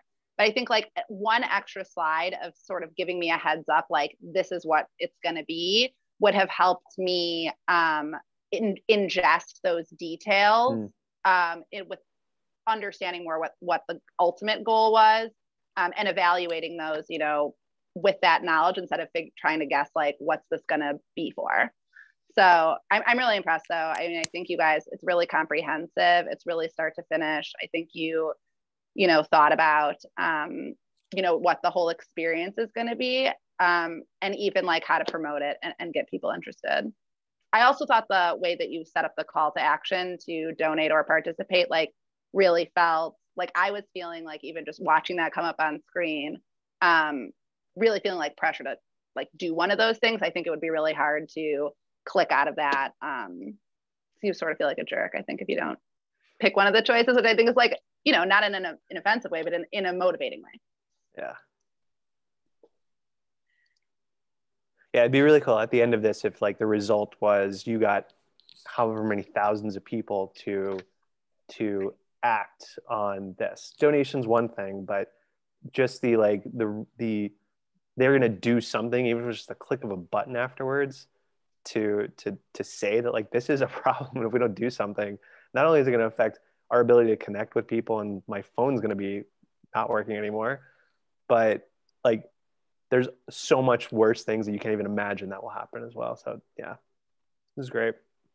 And it's even like, you know, going into family dinner and being like, did you guys hear about this like problem I just learned about? You know, I think that getting people invested in understanding what a problem is spreads, you know, beyond even just what the activation is, which, you know, I think if awareness is the ultimate goal, then that's what you know is being achieved. Yep. I don't know if Gap is here or not, but I completely agree with you, Sarah. I think that was my one critique I wrote down, was always start with story, right? So like when you're presenting, especially to someone who is unaware of the whole thing, begin with the story and hook them first, you know? So even perhaps bringing the promotional video up front and then just teasing it a little bit would have helped lay down the technology a little bit more. Yeah, but very good, very detailed. I like that y'all all liked the action at the end, the participate, including the details of you can donate, but you can also like write your Congress, you know, was really good action. Should we keep going? So speaking of that, great job, y'all. I think y'all did a really good job. And just so you know, Mark and Sarah, the next 8 weeks, they will be building this. Oh, wow. Yeah, so if you came back to our Texas Immersive Showcase, it will be fully done and out to the public, which is exciting. Cool. Awesome. You're getting a feel for what Texas Immersive is about. And I must say that the students, when they first were designing experiences, they were thinking about an actual physical experiential marketing piece. Yep. But the university has really kind of shut us down this semester to getting together. So I think that kind of switch, I feel like y'all learned that really not being able to like get together as much about a few weeks ago. So they did a nice shift to doing something completely online. That's great. Let's continue because it builds upon this with the Hornraiser group. So for you probably don't know what a Hornraiser is, but it's UT's version of a Kickstarter campaign.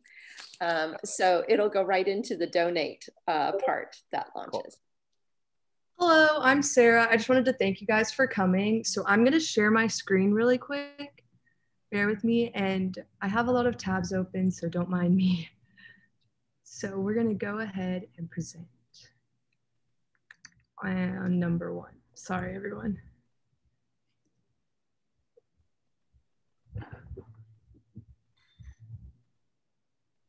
Okay, hi everyone. This is the Hornraiser section. So we're all about the marketing of the whole Eyes on the Sky initiative. So I'm just gonna start with, imagine a world without communication. Imagine a world with chaos. And imagine 2020, 2021, how things are going. Imagine that elevated. Eyes on the Sky is a story about humanity and the elements common to us all, our sky. Our goal is to educate, unite, and to inspire the world and beyond.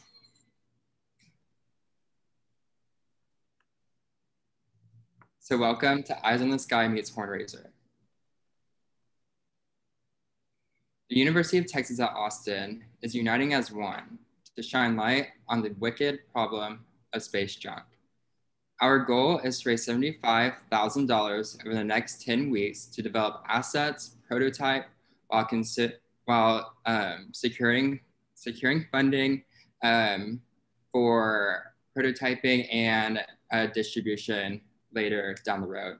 Our goal is to have 3,000 plus impressions by the end of our fundraising phase, but if our PR release is successful, that could be hundreds and hundreds of thousands of impressions.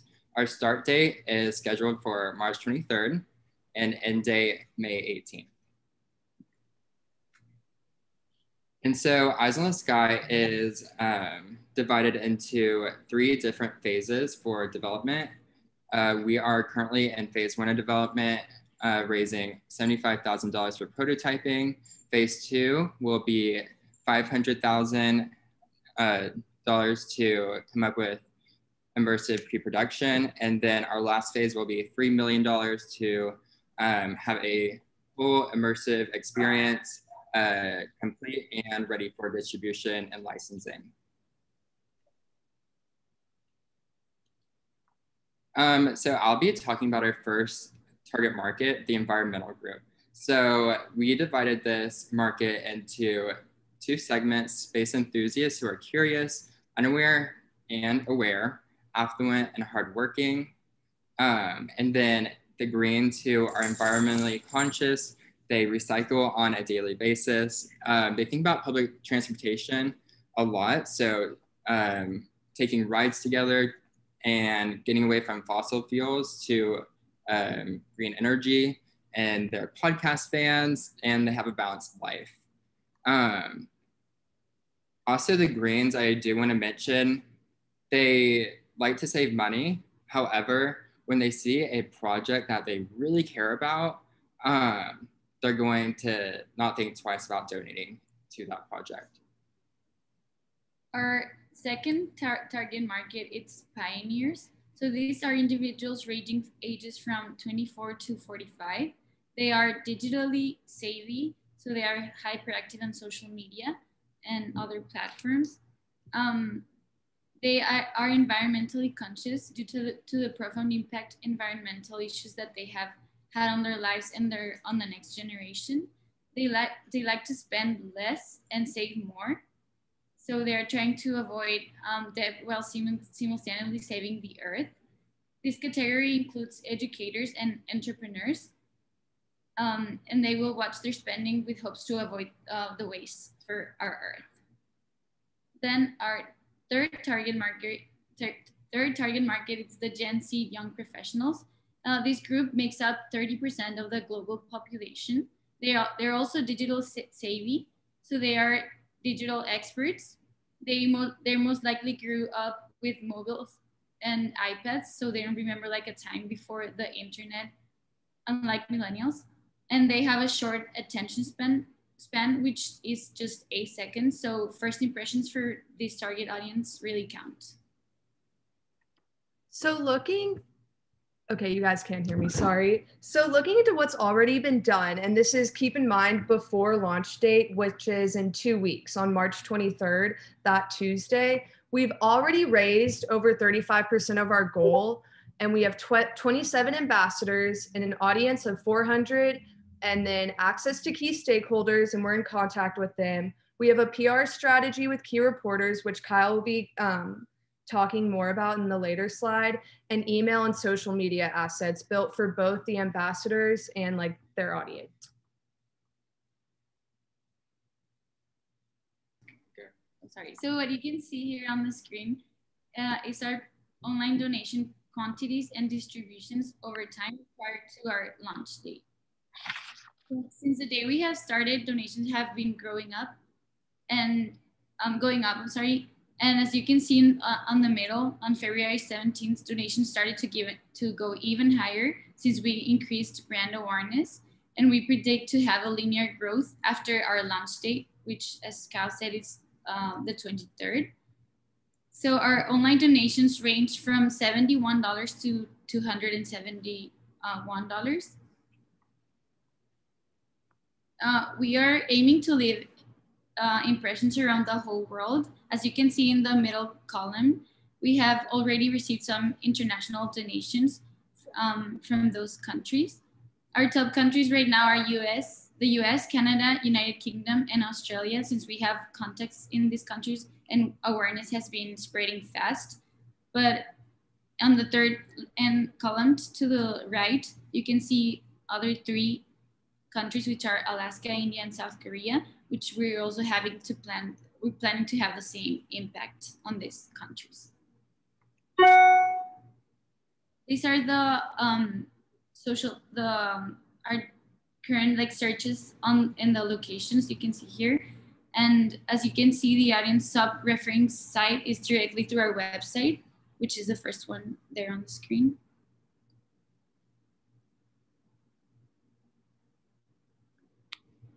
And then after looking into that, sorry, Kyle, looking at our strategy for Hornraiser, so we kind of divided them into 3 categories: socials, influence, and experiential. With social media, we have our own personal website and our own personal social account, but we're also providing the ambassadors with Eyes on the Sky branded personal social content, for on different multiple platforms, because we really wanted to get cross-channel. And then for influence, for the ambassadors, we're going to be sending them weekly content packages and weekly updates and strategy and projects progress. And we're kind of going to be providing them with everything they need to not for when they're contacting their audience and when we're also contacting our own audience. And then for experiential, we're going to have 2 big events: Eyes on the Sky meet and greet, and then the Texas Immersive Experiences showcase. Yeah, and so I'll be talking about the public relations. I have started coming up with a robust strategy. When I've been putting together the kit that we're going to pitch to reporters, I've been keeping in mind that we're going to portray this Eyes on the Sky project as an international movement, thinking how diversity plays into this. So not only we have a diverse team of leaders, such as Maria Bajaw, and we have a women entrepreneur. We're also thinking about from an equity and inclusion standpoint, since this is an international audience, to make sure we don't leave people out. We have an award-winning team, making sure that we emphasize the dangers, and we even thought about the moral right. Like, it's morally right to put awareness into the public about something that could have a catastrophic effect on the whole world. We don't see governments putting light on this issue. If you go ask your friends, they're most likely gonna say, I had no clue. And that's a problem.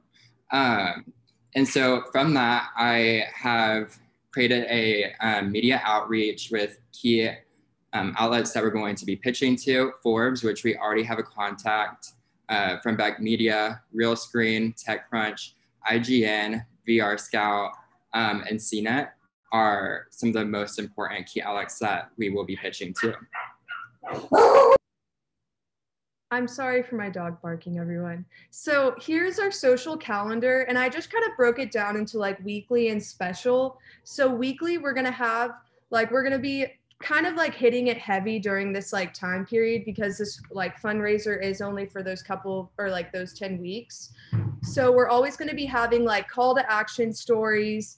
But then for the special ones, we have student interview videos that we're going to be making. And then with our events, the meet and greet and the showcase, we have like Instagram takeovers getting scheduled, and then launch date and end date are gonna be like those big special like events for promotion. And then bi-weekly, we're gonna be having quote posts from like interviews with Moraba, and really trying to get the audience to know more, like not only more about the project and the problem, but also about the team that's behind it.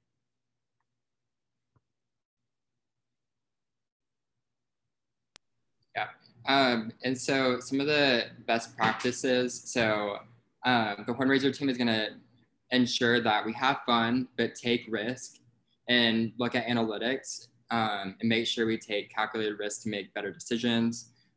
See what is trending, looking through platforms like Netlytic, we can analyze, for example, we could analyze NASA's followers and come up with trends on our key audiences, looking at micro influencers and letting them know that their network will care. Posting across channel, visual heavy, include a clear call to action, tell our story cohesively across channels, and focus on our target audiences.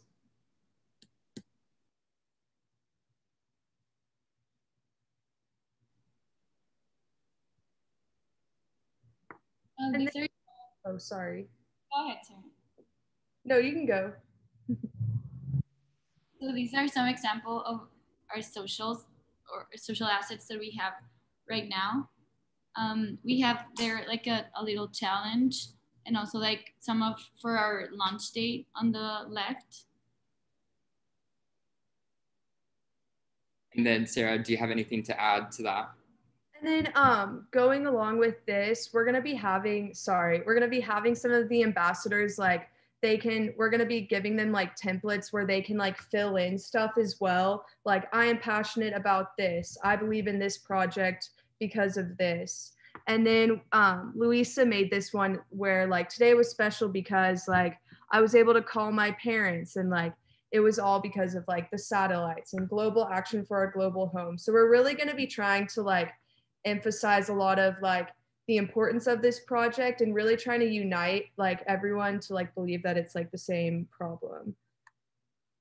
And then this slide's just to show some like important questions that we've been thinking about while we're coming up with the strategy, and just kind of even before launch date, things that we're considering. So looking into what is like eyes on the sky, thinking about like why people should care and why people should donate to this project.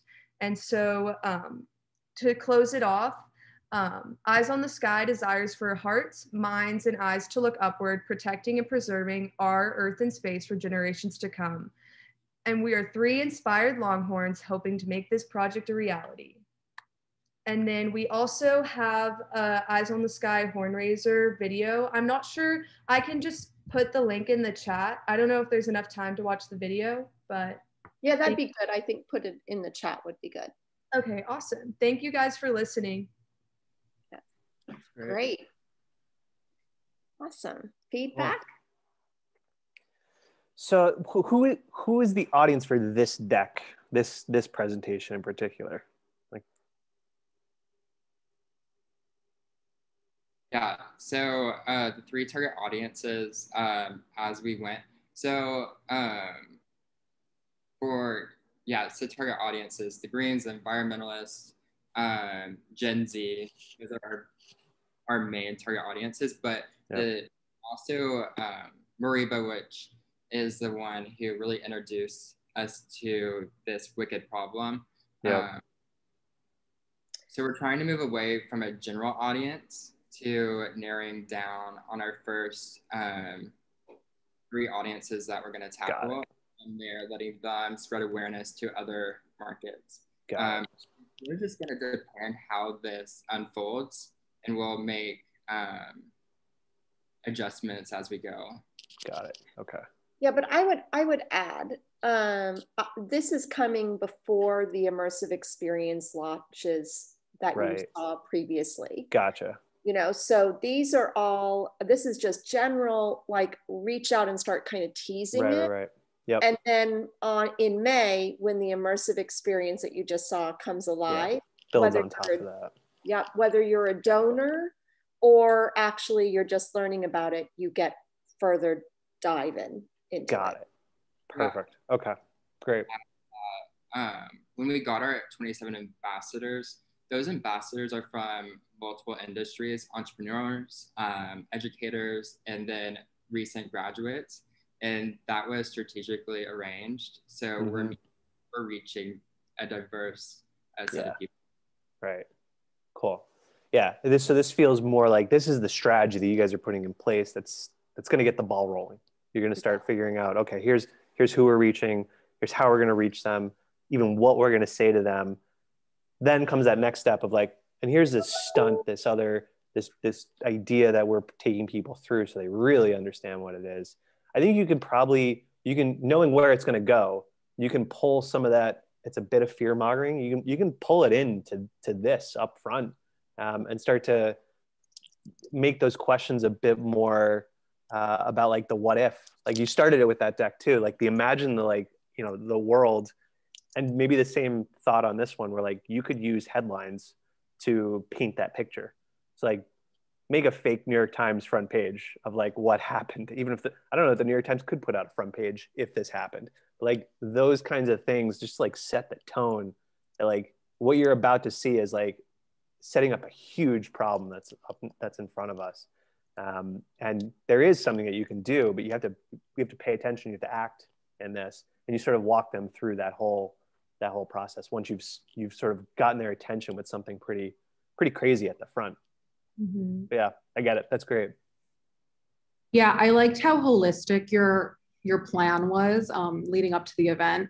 What I personally think of being the comms manager at Giant Spoon a lot is I totally understand your audience. Sometimes in the lead up to an event, I like to think of my audience as reporters themselves. So if you're trying to get the attention of one key reporter, for instance, say it's New York Times, let's take them on that journey. Let's scare them a little bit. So giving them those key assets, giving them those insights into what this world could be so that they can write the story you want and then hopefully cover the event in the weeks to follow.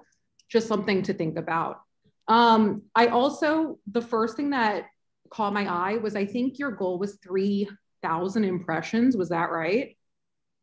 Yes. And so we really got that number from as like the bare minimum that it would be possible to get the 75,000, but we realized that could be heightened exponentially with our PR initiatives and your target audience at spreading awareness themselves. It's totally higher than that, and I'm glad you know that. You have all of these ambassadors, you have all these press ideas. It's in like probably like the 100,000s, perhaps, if not more. And being as though your budget, I'm just thinking of like a client relationship, your budget is 3 million. They're going to want to see a lot more impressions than 3,000, I guess you could say. So just something to think about too. But I loved it. I thought it was really smart, but I agree, just like teasing those little bits in the upfront. And even I love, sorry, I'm on a tear a little bit, but I loved your slide on the important questions at the end. I would even argue that can be the basis of your sort of like press release. I think it's really smart the way you're thinking of your diversity bullets you have, who's on your team, etc. But what are like the 2 or 3 things you want the reporter to know right away? And flesh those out is what I would say. Yeah, I was gonna, oh, go ahead, Kyle.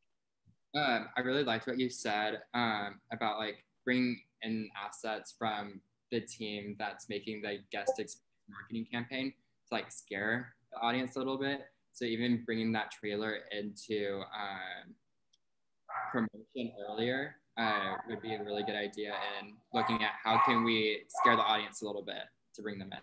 Thank you for that. Yes, Kyle, I think that was a really good answer. Even like, you know, the trailer and the little glitching part, like maybe your ambassadors could get involved somehow. I think, you know, collaboration when you guys ultimately have the same mission is just like so useful. Gab, I was going to say the exact same thing about that slide with the questions. I thought those were really, really thoughtful and really good, like internal guiding points in addition to, you know, as a expository as well. And I think I think you guys could have even like picked out a few of the bigger ones and given an answer of a sentence about like why this is important or what you're thinking about that as well. Great. Thank you so much for this feedback. I would say good job. The one thing though, and I think this really ties to multiple teams working on big projects. This is a big project. Is y'all need to get your brand together, you know, because some of the look and feel of this one didn't seem to match the look and feel of the other one. And I think that's important that it's cohesive. So if this is coming first, we need to make sure that when we get to the event in the showcase, and we're showcasing and letting people dive into it even further with the story, that there's not a disconnect, that this is not the same. This is not an extension. But other than that, I think you guys did a really good job. And I think that just more of talk between the leads and sharing of assets will help. Yeah, I totally agree. After watching the other team go, how their experience starts with the black and white look and feel, that could be how we even start. So yeah, that's really good feedback. Yeah, great, great. Okay, we've got one more team. I hope y'all will stay with us, even though we're running over. Texas Immersive team, you guys ready to go? Yeah, let me just share my screen real quick.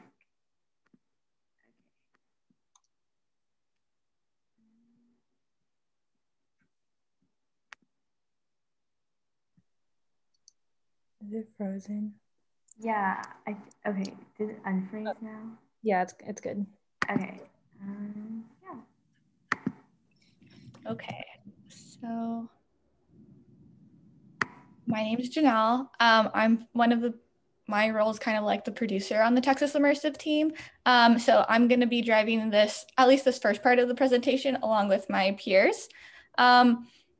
Initially, so some of the things that we've done with Texas Immersive, and the way we've kind of marketed it is we've had people do experiences. So like once they got accepted to the program, they've kind of been able to find their own puzzle. They weren't just like, hey, you're accepted. It was like, you have to earn your acceptance. With COVID, it's gotten increasingly more difficult. And we've liked to kind of change what we're doing and kind of make that puzzle piece to accept your acceptance and turn it into like a prequel of sorts and make it something that people do before to actually find out about Texas Immersive. So we're using this to actually increase awareness of the program itself. Alongside myself, we have Kavina, Sarah, Anna, Taylor, Ivy, Jen, Josh, Paige, and Katie, who have all worked on this.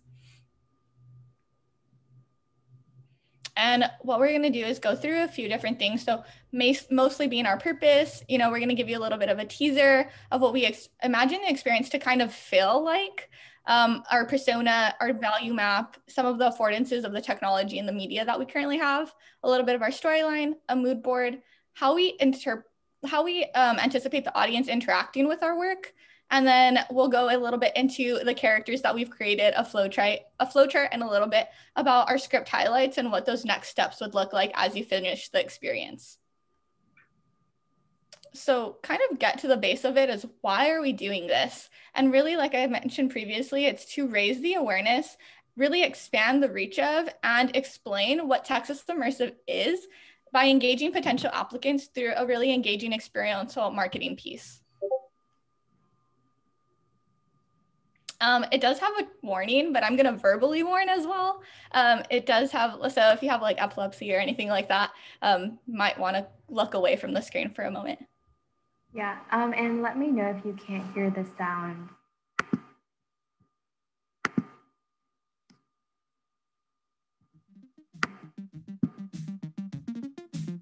You're not from Texas Immersive, are you? You aren't from Texas Immersive, are you? You're not from Texas Immersive, are you? We need to get you back.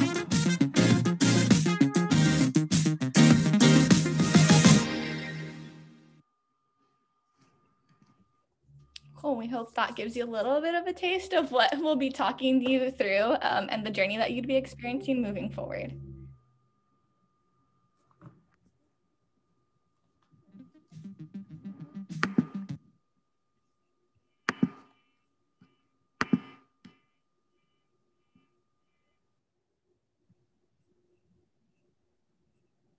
Okay, so this is our audience persona. This is just an example of what we might anticipate a future explorer to be like. Oh, sorry, I'm Kavina. For example, they might not be in the School of Advertising, so they could be a sophomore in electrical engineering. They love to make music in their free time. They value education, a good college experience. Their goals could be to graduate and get a job, to have happiness in life. Their frustrations, they don't quite know what they want to do yet. They don't understand how their many interests and skills can be applied to the real world. And we don't want to give our future explorer a face or name because we don't discriminate here. We want to show that an explorer can be anyone. This is our digital media value map. We kind of thought about our audience, what their needs, their wants, their pains, their gains, and their motivations are. Our motivations being the most important part, what their curiosity to discover who they are, what they're really like, their agency to participate in something fun, but maybe opportunistic. And then what we created would be the purpose of it, what the pain relief would be, the gains that our audience could gain from it, and then products and services. And that would be our marketing kit. And it would be something to provide our uncertain audience with a fun experience, to give them an opportunity to explore, practice, and expand their skill set. Yeah, and so here we really just want to introduce to you why we chose the technologies we chose and the different affordances along with each side of them. And so during this experience, we will be focusing a lot of the process on a website. And inside the website, we'll embed videos, an AR portal, a 360 video, and broadcast audio. And so our team really wanted to dive deep into why we wanted to do each one. And so here it's a pretty general outline of our choices, like leading up to the final decision of incorporating these kinds of technologies. One of the most appealing things from all these different technologies was that it was very accessible to the general audience. And because our audience are students at UT, and because UT is not 100% in person yet, we really wanted to make it accessible to everyone who may not be on campus and bring it into their own home. And so that's what we tried to do here. And so moving forward, we really wanted to just incorporate different aspects of what an in-person acceptance kit would be like, but online and in your own home. And so this really starts with a low barrier of entry. And because it's such a low barrier of entry, it's easy to navigate, it's easy to use, and it's easy to experience. And later on, there is a higher barrier of entry, which includes like a 360 video and AR. And if they don't have the capacity or the technology to really experience that, we'll give them an alternate experience in which they're still able to view it through a video on their computer. And so really leading into the development of the experience, we wanted to make it authentic and really showcase what it's like to be an explorer at UT. And so that really looks like what really made us want to apply to immersive in the first place. So we'll dig deeper into that later on. I'm Taylor. I'm the writing lead on the project, and I'll be walking you through our storyline.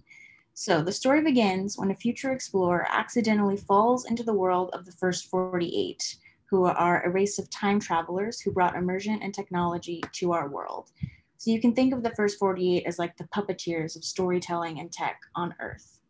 And so when our explorer accidentally falls into their world, they have to be returned back to their time. They don't belong to the immersive people.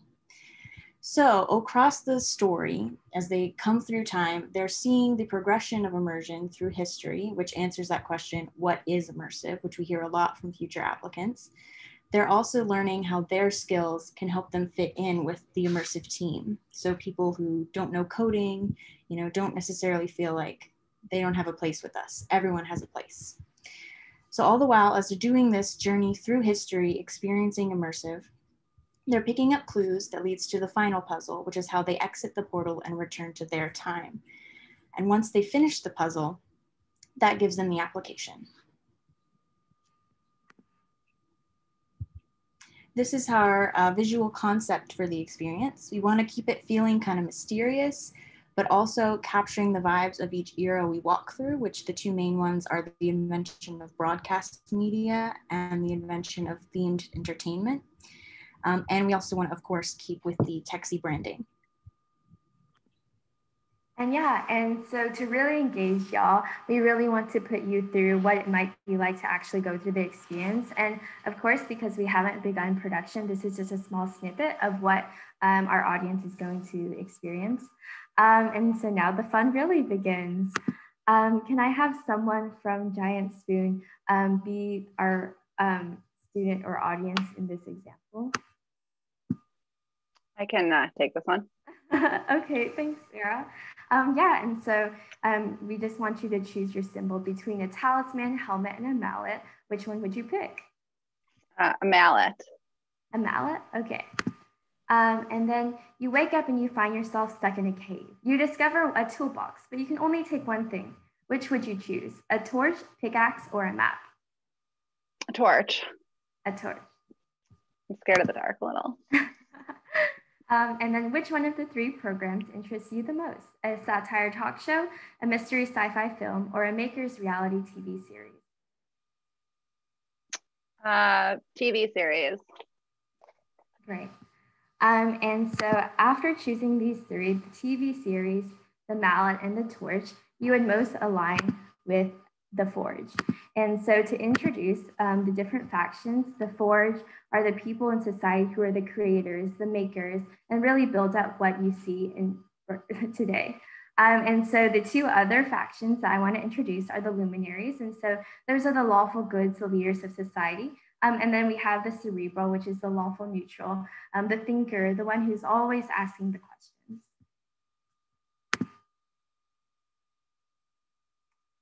Yeah, and so this is really just to outline what each kind of choice goes towards. And so in our actual experience, it'll be a much longer, I guess, clicking of like different symbols and things like that. But for the presentation, we decided to click it short just so that we can still engage you and continue with the rest of what we have. And so each choice would basically align with a different faction, and that would be what the experiencer is aligned with and what could be like in the society of TXI. So now I will walk you through the actual experience in the flowchart of how we plan to go through the experience. So we start with a Canvas pop-up message. If you don't know what Canvas is, it's how all the students go through their classes online, how they turn in all their assignments. And so Canvas has the ability to kind of give announcements to all their students. And so we can send them an announcement and be like, hey, check out Texas Immersive, here's a link. And we were thinking of highlighting our Bridging Disciplines program, which is what Texas Immersive is a part of now, and highlight how anyone can join and highlight how it's interdisciplinary. So that way it's not, you know, intimidating for people that aren't in the School of Advertising. So it's very inclusive. And then if they click on the link, it will send them to the texasimmersive.com, which is the website we will plan to host it on, and there will be a pop-up video. This is an introduction video of the 3 characters or factions that you just saw. And at the end of the video, you fall into a portal and it fades into a prompt to watch out for hints. And starting here, there will be a narration from the writing team, which we could not include because this flowchart is a little cramped, but it will be in the final experience to lead the story and the user forward. And they will go through the first puzzle, which is the quiz that you just got a sneak peek of. And there will be a few questions, and it's like the Pottermore style personality quiz. And if you can go to the next slide. And then they will meet their person or their faction, which is the result of the quiz. And they will get a percentage of their faction. And if they get like all 3 are equal, or if they have 2 that are kind of equal, they can choose the one that they believe that they fit most with. And then the narration by their faction of the chosen character will start there, and that will be the one that leads them through the story mostly. So then it goes to the next screen on the website, and the main character will explain that so they're in a cave, and that there are 3 forms of communication that will take them the fastest way home. And so that is broadcast, themed entertainment, and XR. And they have broadcast and themed entertainment are the 2 that they can choose from. So there are these like cave drawings, etchings on this cave wall, and they're, this is a little complicated. So they can choose either or to click on, and it will lead them to screens later. But for this screen, there will be hints on the wall, which are these jagged lines, and there will be the other factions, the little figures will show them that there are these hints, and they will be like, oh, these jagged lines are odd though, aren't they? So that way they will know that there are hints on these walls to pay attention to. Oh, and that was like told on the previous slide where it says warn user to begin paying attention to hints. And the different colored callouts from hints of different factions of characters to show teamwork and helping each other through TXI, to really show that we like work together in Texas Immersive. And then so you can either choose to go through broadcast, or you can choose to go through themed entertainment. You cannot choose both. And then it will take you to either screen 6 or screen 7. On screen 6, you will go to broadcast, which is Texas Immersive Showcase screen. And on that screen, it will be like a retro radio screen, and it will be Aaron's TEDx speech and sound bites of it. And they will be 8-second snippets and cut through with 1960s ads intermittently. And for the visual on the screen, they will be like sound waves, and hidden on the screen will be a rune, and there will be a call out from the character faction, and it will say, whoa, I've never seen radio waves move like that, to show that there is a hint on the screen. But if they choose to go to themed entertainment, which is screen 7, there will be 2 retro posters that they can choose from to look at. And there will be pop-up screens from those, and user gets to pick one, and they will be exemplar projects from TXI students, and they can look at it, scroll through them, see what's cool about it, and then they can close them out. And on the poster, on one of them, there will be a hidden rune, and a call out will say, that's a strange looking person on that ride. And then to make sure that the user doesn't get confused, both of the 6 and 7 screens will have the same rune to make sure that whether they choose to go to each one, they will get the same hint. So that way the user journey will not get messed up. And then after they finish 6 or 7, they will get to go to 8. So the screen will go down and they will go to 8. And on 8, it will go to Journey Through Time XR TXI Showcase. And then this one is showcasing AR, which is where we have them, if they aren't able to do AR, they will just see a video of instructions on how AR works, and they will get to still see the hint of a gem which is the hint, or they will get to actually try the QR code and then scan. They will see a portal into the lab of our Imagine lab, and they will see the gem in the Imagine lab, and they will get to have a little tour of the Imagine lab. If they don't, that's okay. They can choose not to. They just get to see the video of the AR. And then to make sure that they return to the computer screen, because they do get taken away from their computer screen because of the AR portal, we will make sure to, in the recording, because AR can use audio, we will say, hey, it's time to go, in the voices of the faction characters. We'll have them return to their screen. And there's a little call out that says, whoa, did you catch a glimpse of that, to make sure they see the hint. Okay, next slide. And then finally, we go to the last puzzle, which is the escape hatch. And here's the door. They find there's going to be keys, so they can choose the correct key, and there's the character callouts again. They say, you're almost there. Use all the clues you have been given to remind them that they have already had the clues. They need to open this door. So they should remember that there's the purple gem, and then the jagged lines from that first cave wall, and then the rune that they saw.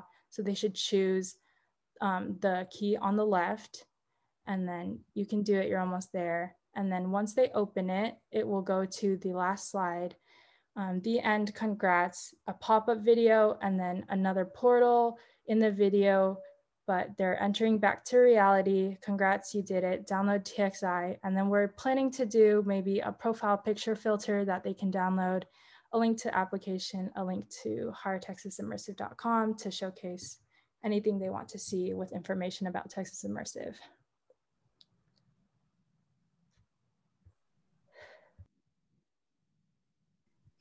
So the experience ends after you complete the puzzle and exit the portal, which causes your character guide to be surprised that you were able to do it, since only an explorer should be able to have accomplished that.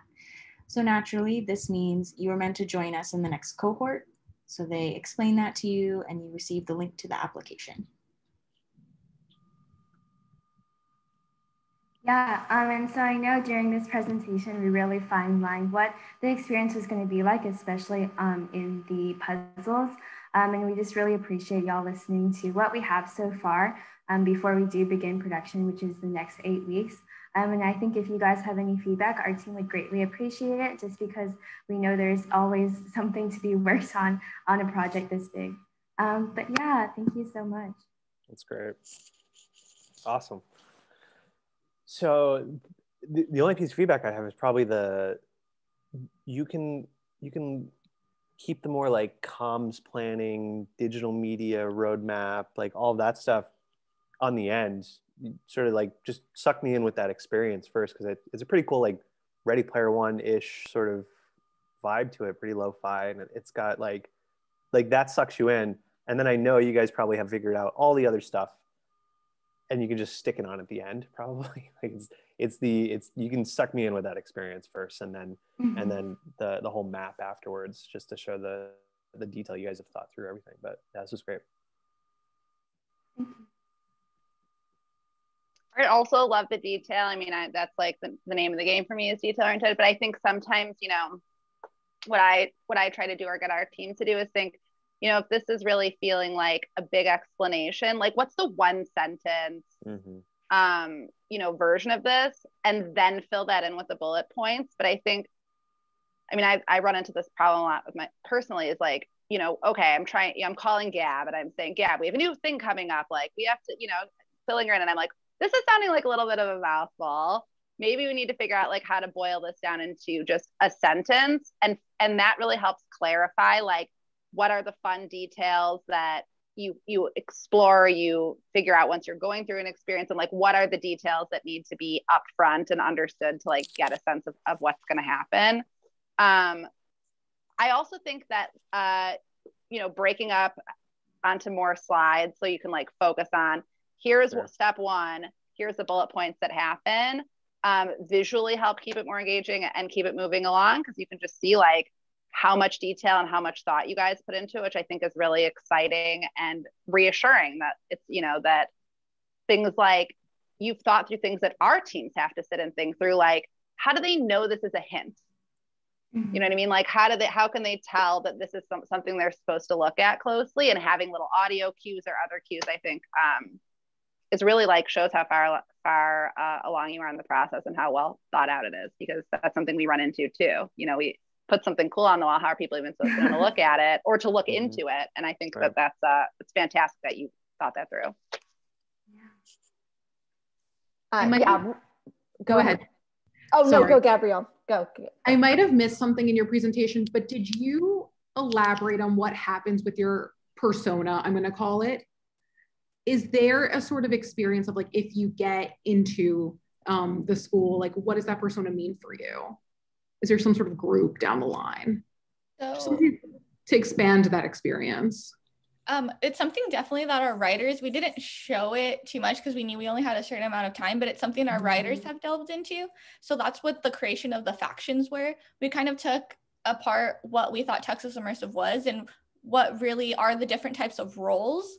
And that's why we used those three different factions, and we started with that personality test for them to see like, maybe this might be where you fit and kind of get an idea, and that's the person that leads them through the process.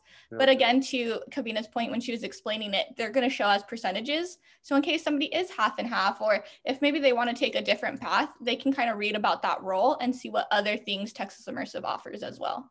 Very cool. It's great. Yeah, I really love the factions, because I think that's what's something really unique about Texas Immersive is y'all are such a diverse group, right? And that we've really tried creating a lot of different roles that make these type of experiences work, you know, and I see that coming through. I completely agree with Sarah that like, man, break down the steps a little bit more to the crux. And I would love for you guys to do that one more time before you go into production. Is really, you went through so much detail, but I didn't see it. And I know I've said this 10 million times, show, don't tell, right? Like once you show it and really kind of like, you'll start seeing what needs to be let go and what is like the crux of each action on each kind of part of the story that will move it forward, will keep pushing it forward. But really good. Yeah, and for all of you, always start with the story. You want to hook, we've got people here who do not, we're kind of in the weeds, so I understand why y'all like went into the audience personas and communication and everything. But anytime we have guests, because we're going to have a ton of guests at the end of the showcase, always start with the story. You know, we want to definitely hook them in and get them excited. And even when you go out and interview with people like this, you want to start with a story. You know, you want to hook them into who you are, because y'all are each so unique. So really good job. I just want to, can we give a big round of applause? Thank you to Marc, Sarah, and Gab for staying with us longer than expected and for giving us notes and feedback. You know, and for sharing your work. I mean, it's been a really memorable and special day for us. I think that we're at mid-semester, and I don't know if you've been following Texas, but like these students did all of this, and not only in the middle of the pandemic, but in the middle of Texas snowvid, the polar vortex, where half of them lost their homes and lost 2 weeks of school while doing all of this. You have been through some shit. Yeah. We've totally been through some shit. Yeah. So I think happy to join. This was great. Thank you for the chance to listen to it all.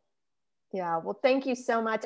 And we hope that like your invitation is coming, that you come to our Texas Immersive Showcase at the end. For sure. This actually class is the first class to graduate from Texas Immersive. Cool. Yeah. That's great. Congrats. So it's exciting. And I don't know if y'all are willing to like share your LinkedIn, or if you're open to letting them follow up with you if they want, but please share your message if so. Yeah, absolutely. Yeah, we'll send a note out for sure. Yeah. Fantastic. Well, have a great day and great job, class. Have an amazing spring break. This is our last class before spring break, so we all get to take a breather. Enjoy it. That's great. Cool. Thank you, everyone. Thank you. Great job. Thanks so much. Great work. Congratulations on picking Immersive. Yeah. Cool. All right. Bye. Bye. Thank you. Bye-bye. Bye. Great job, y'all.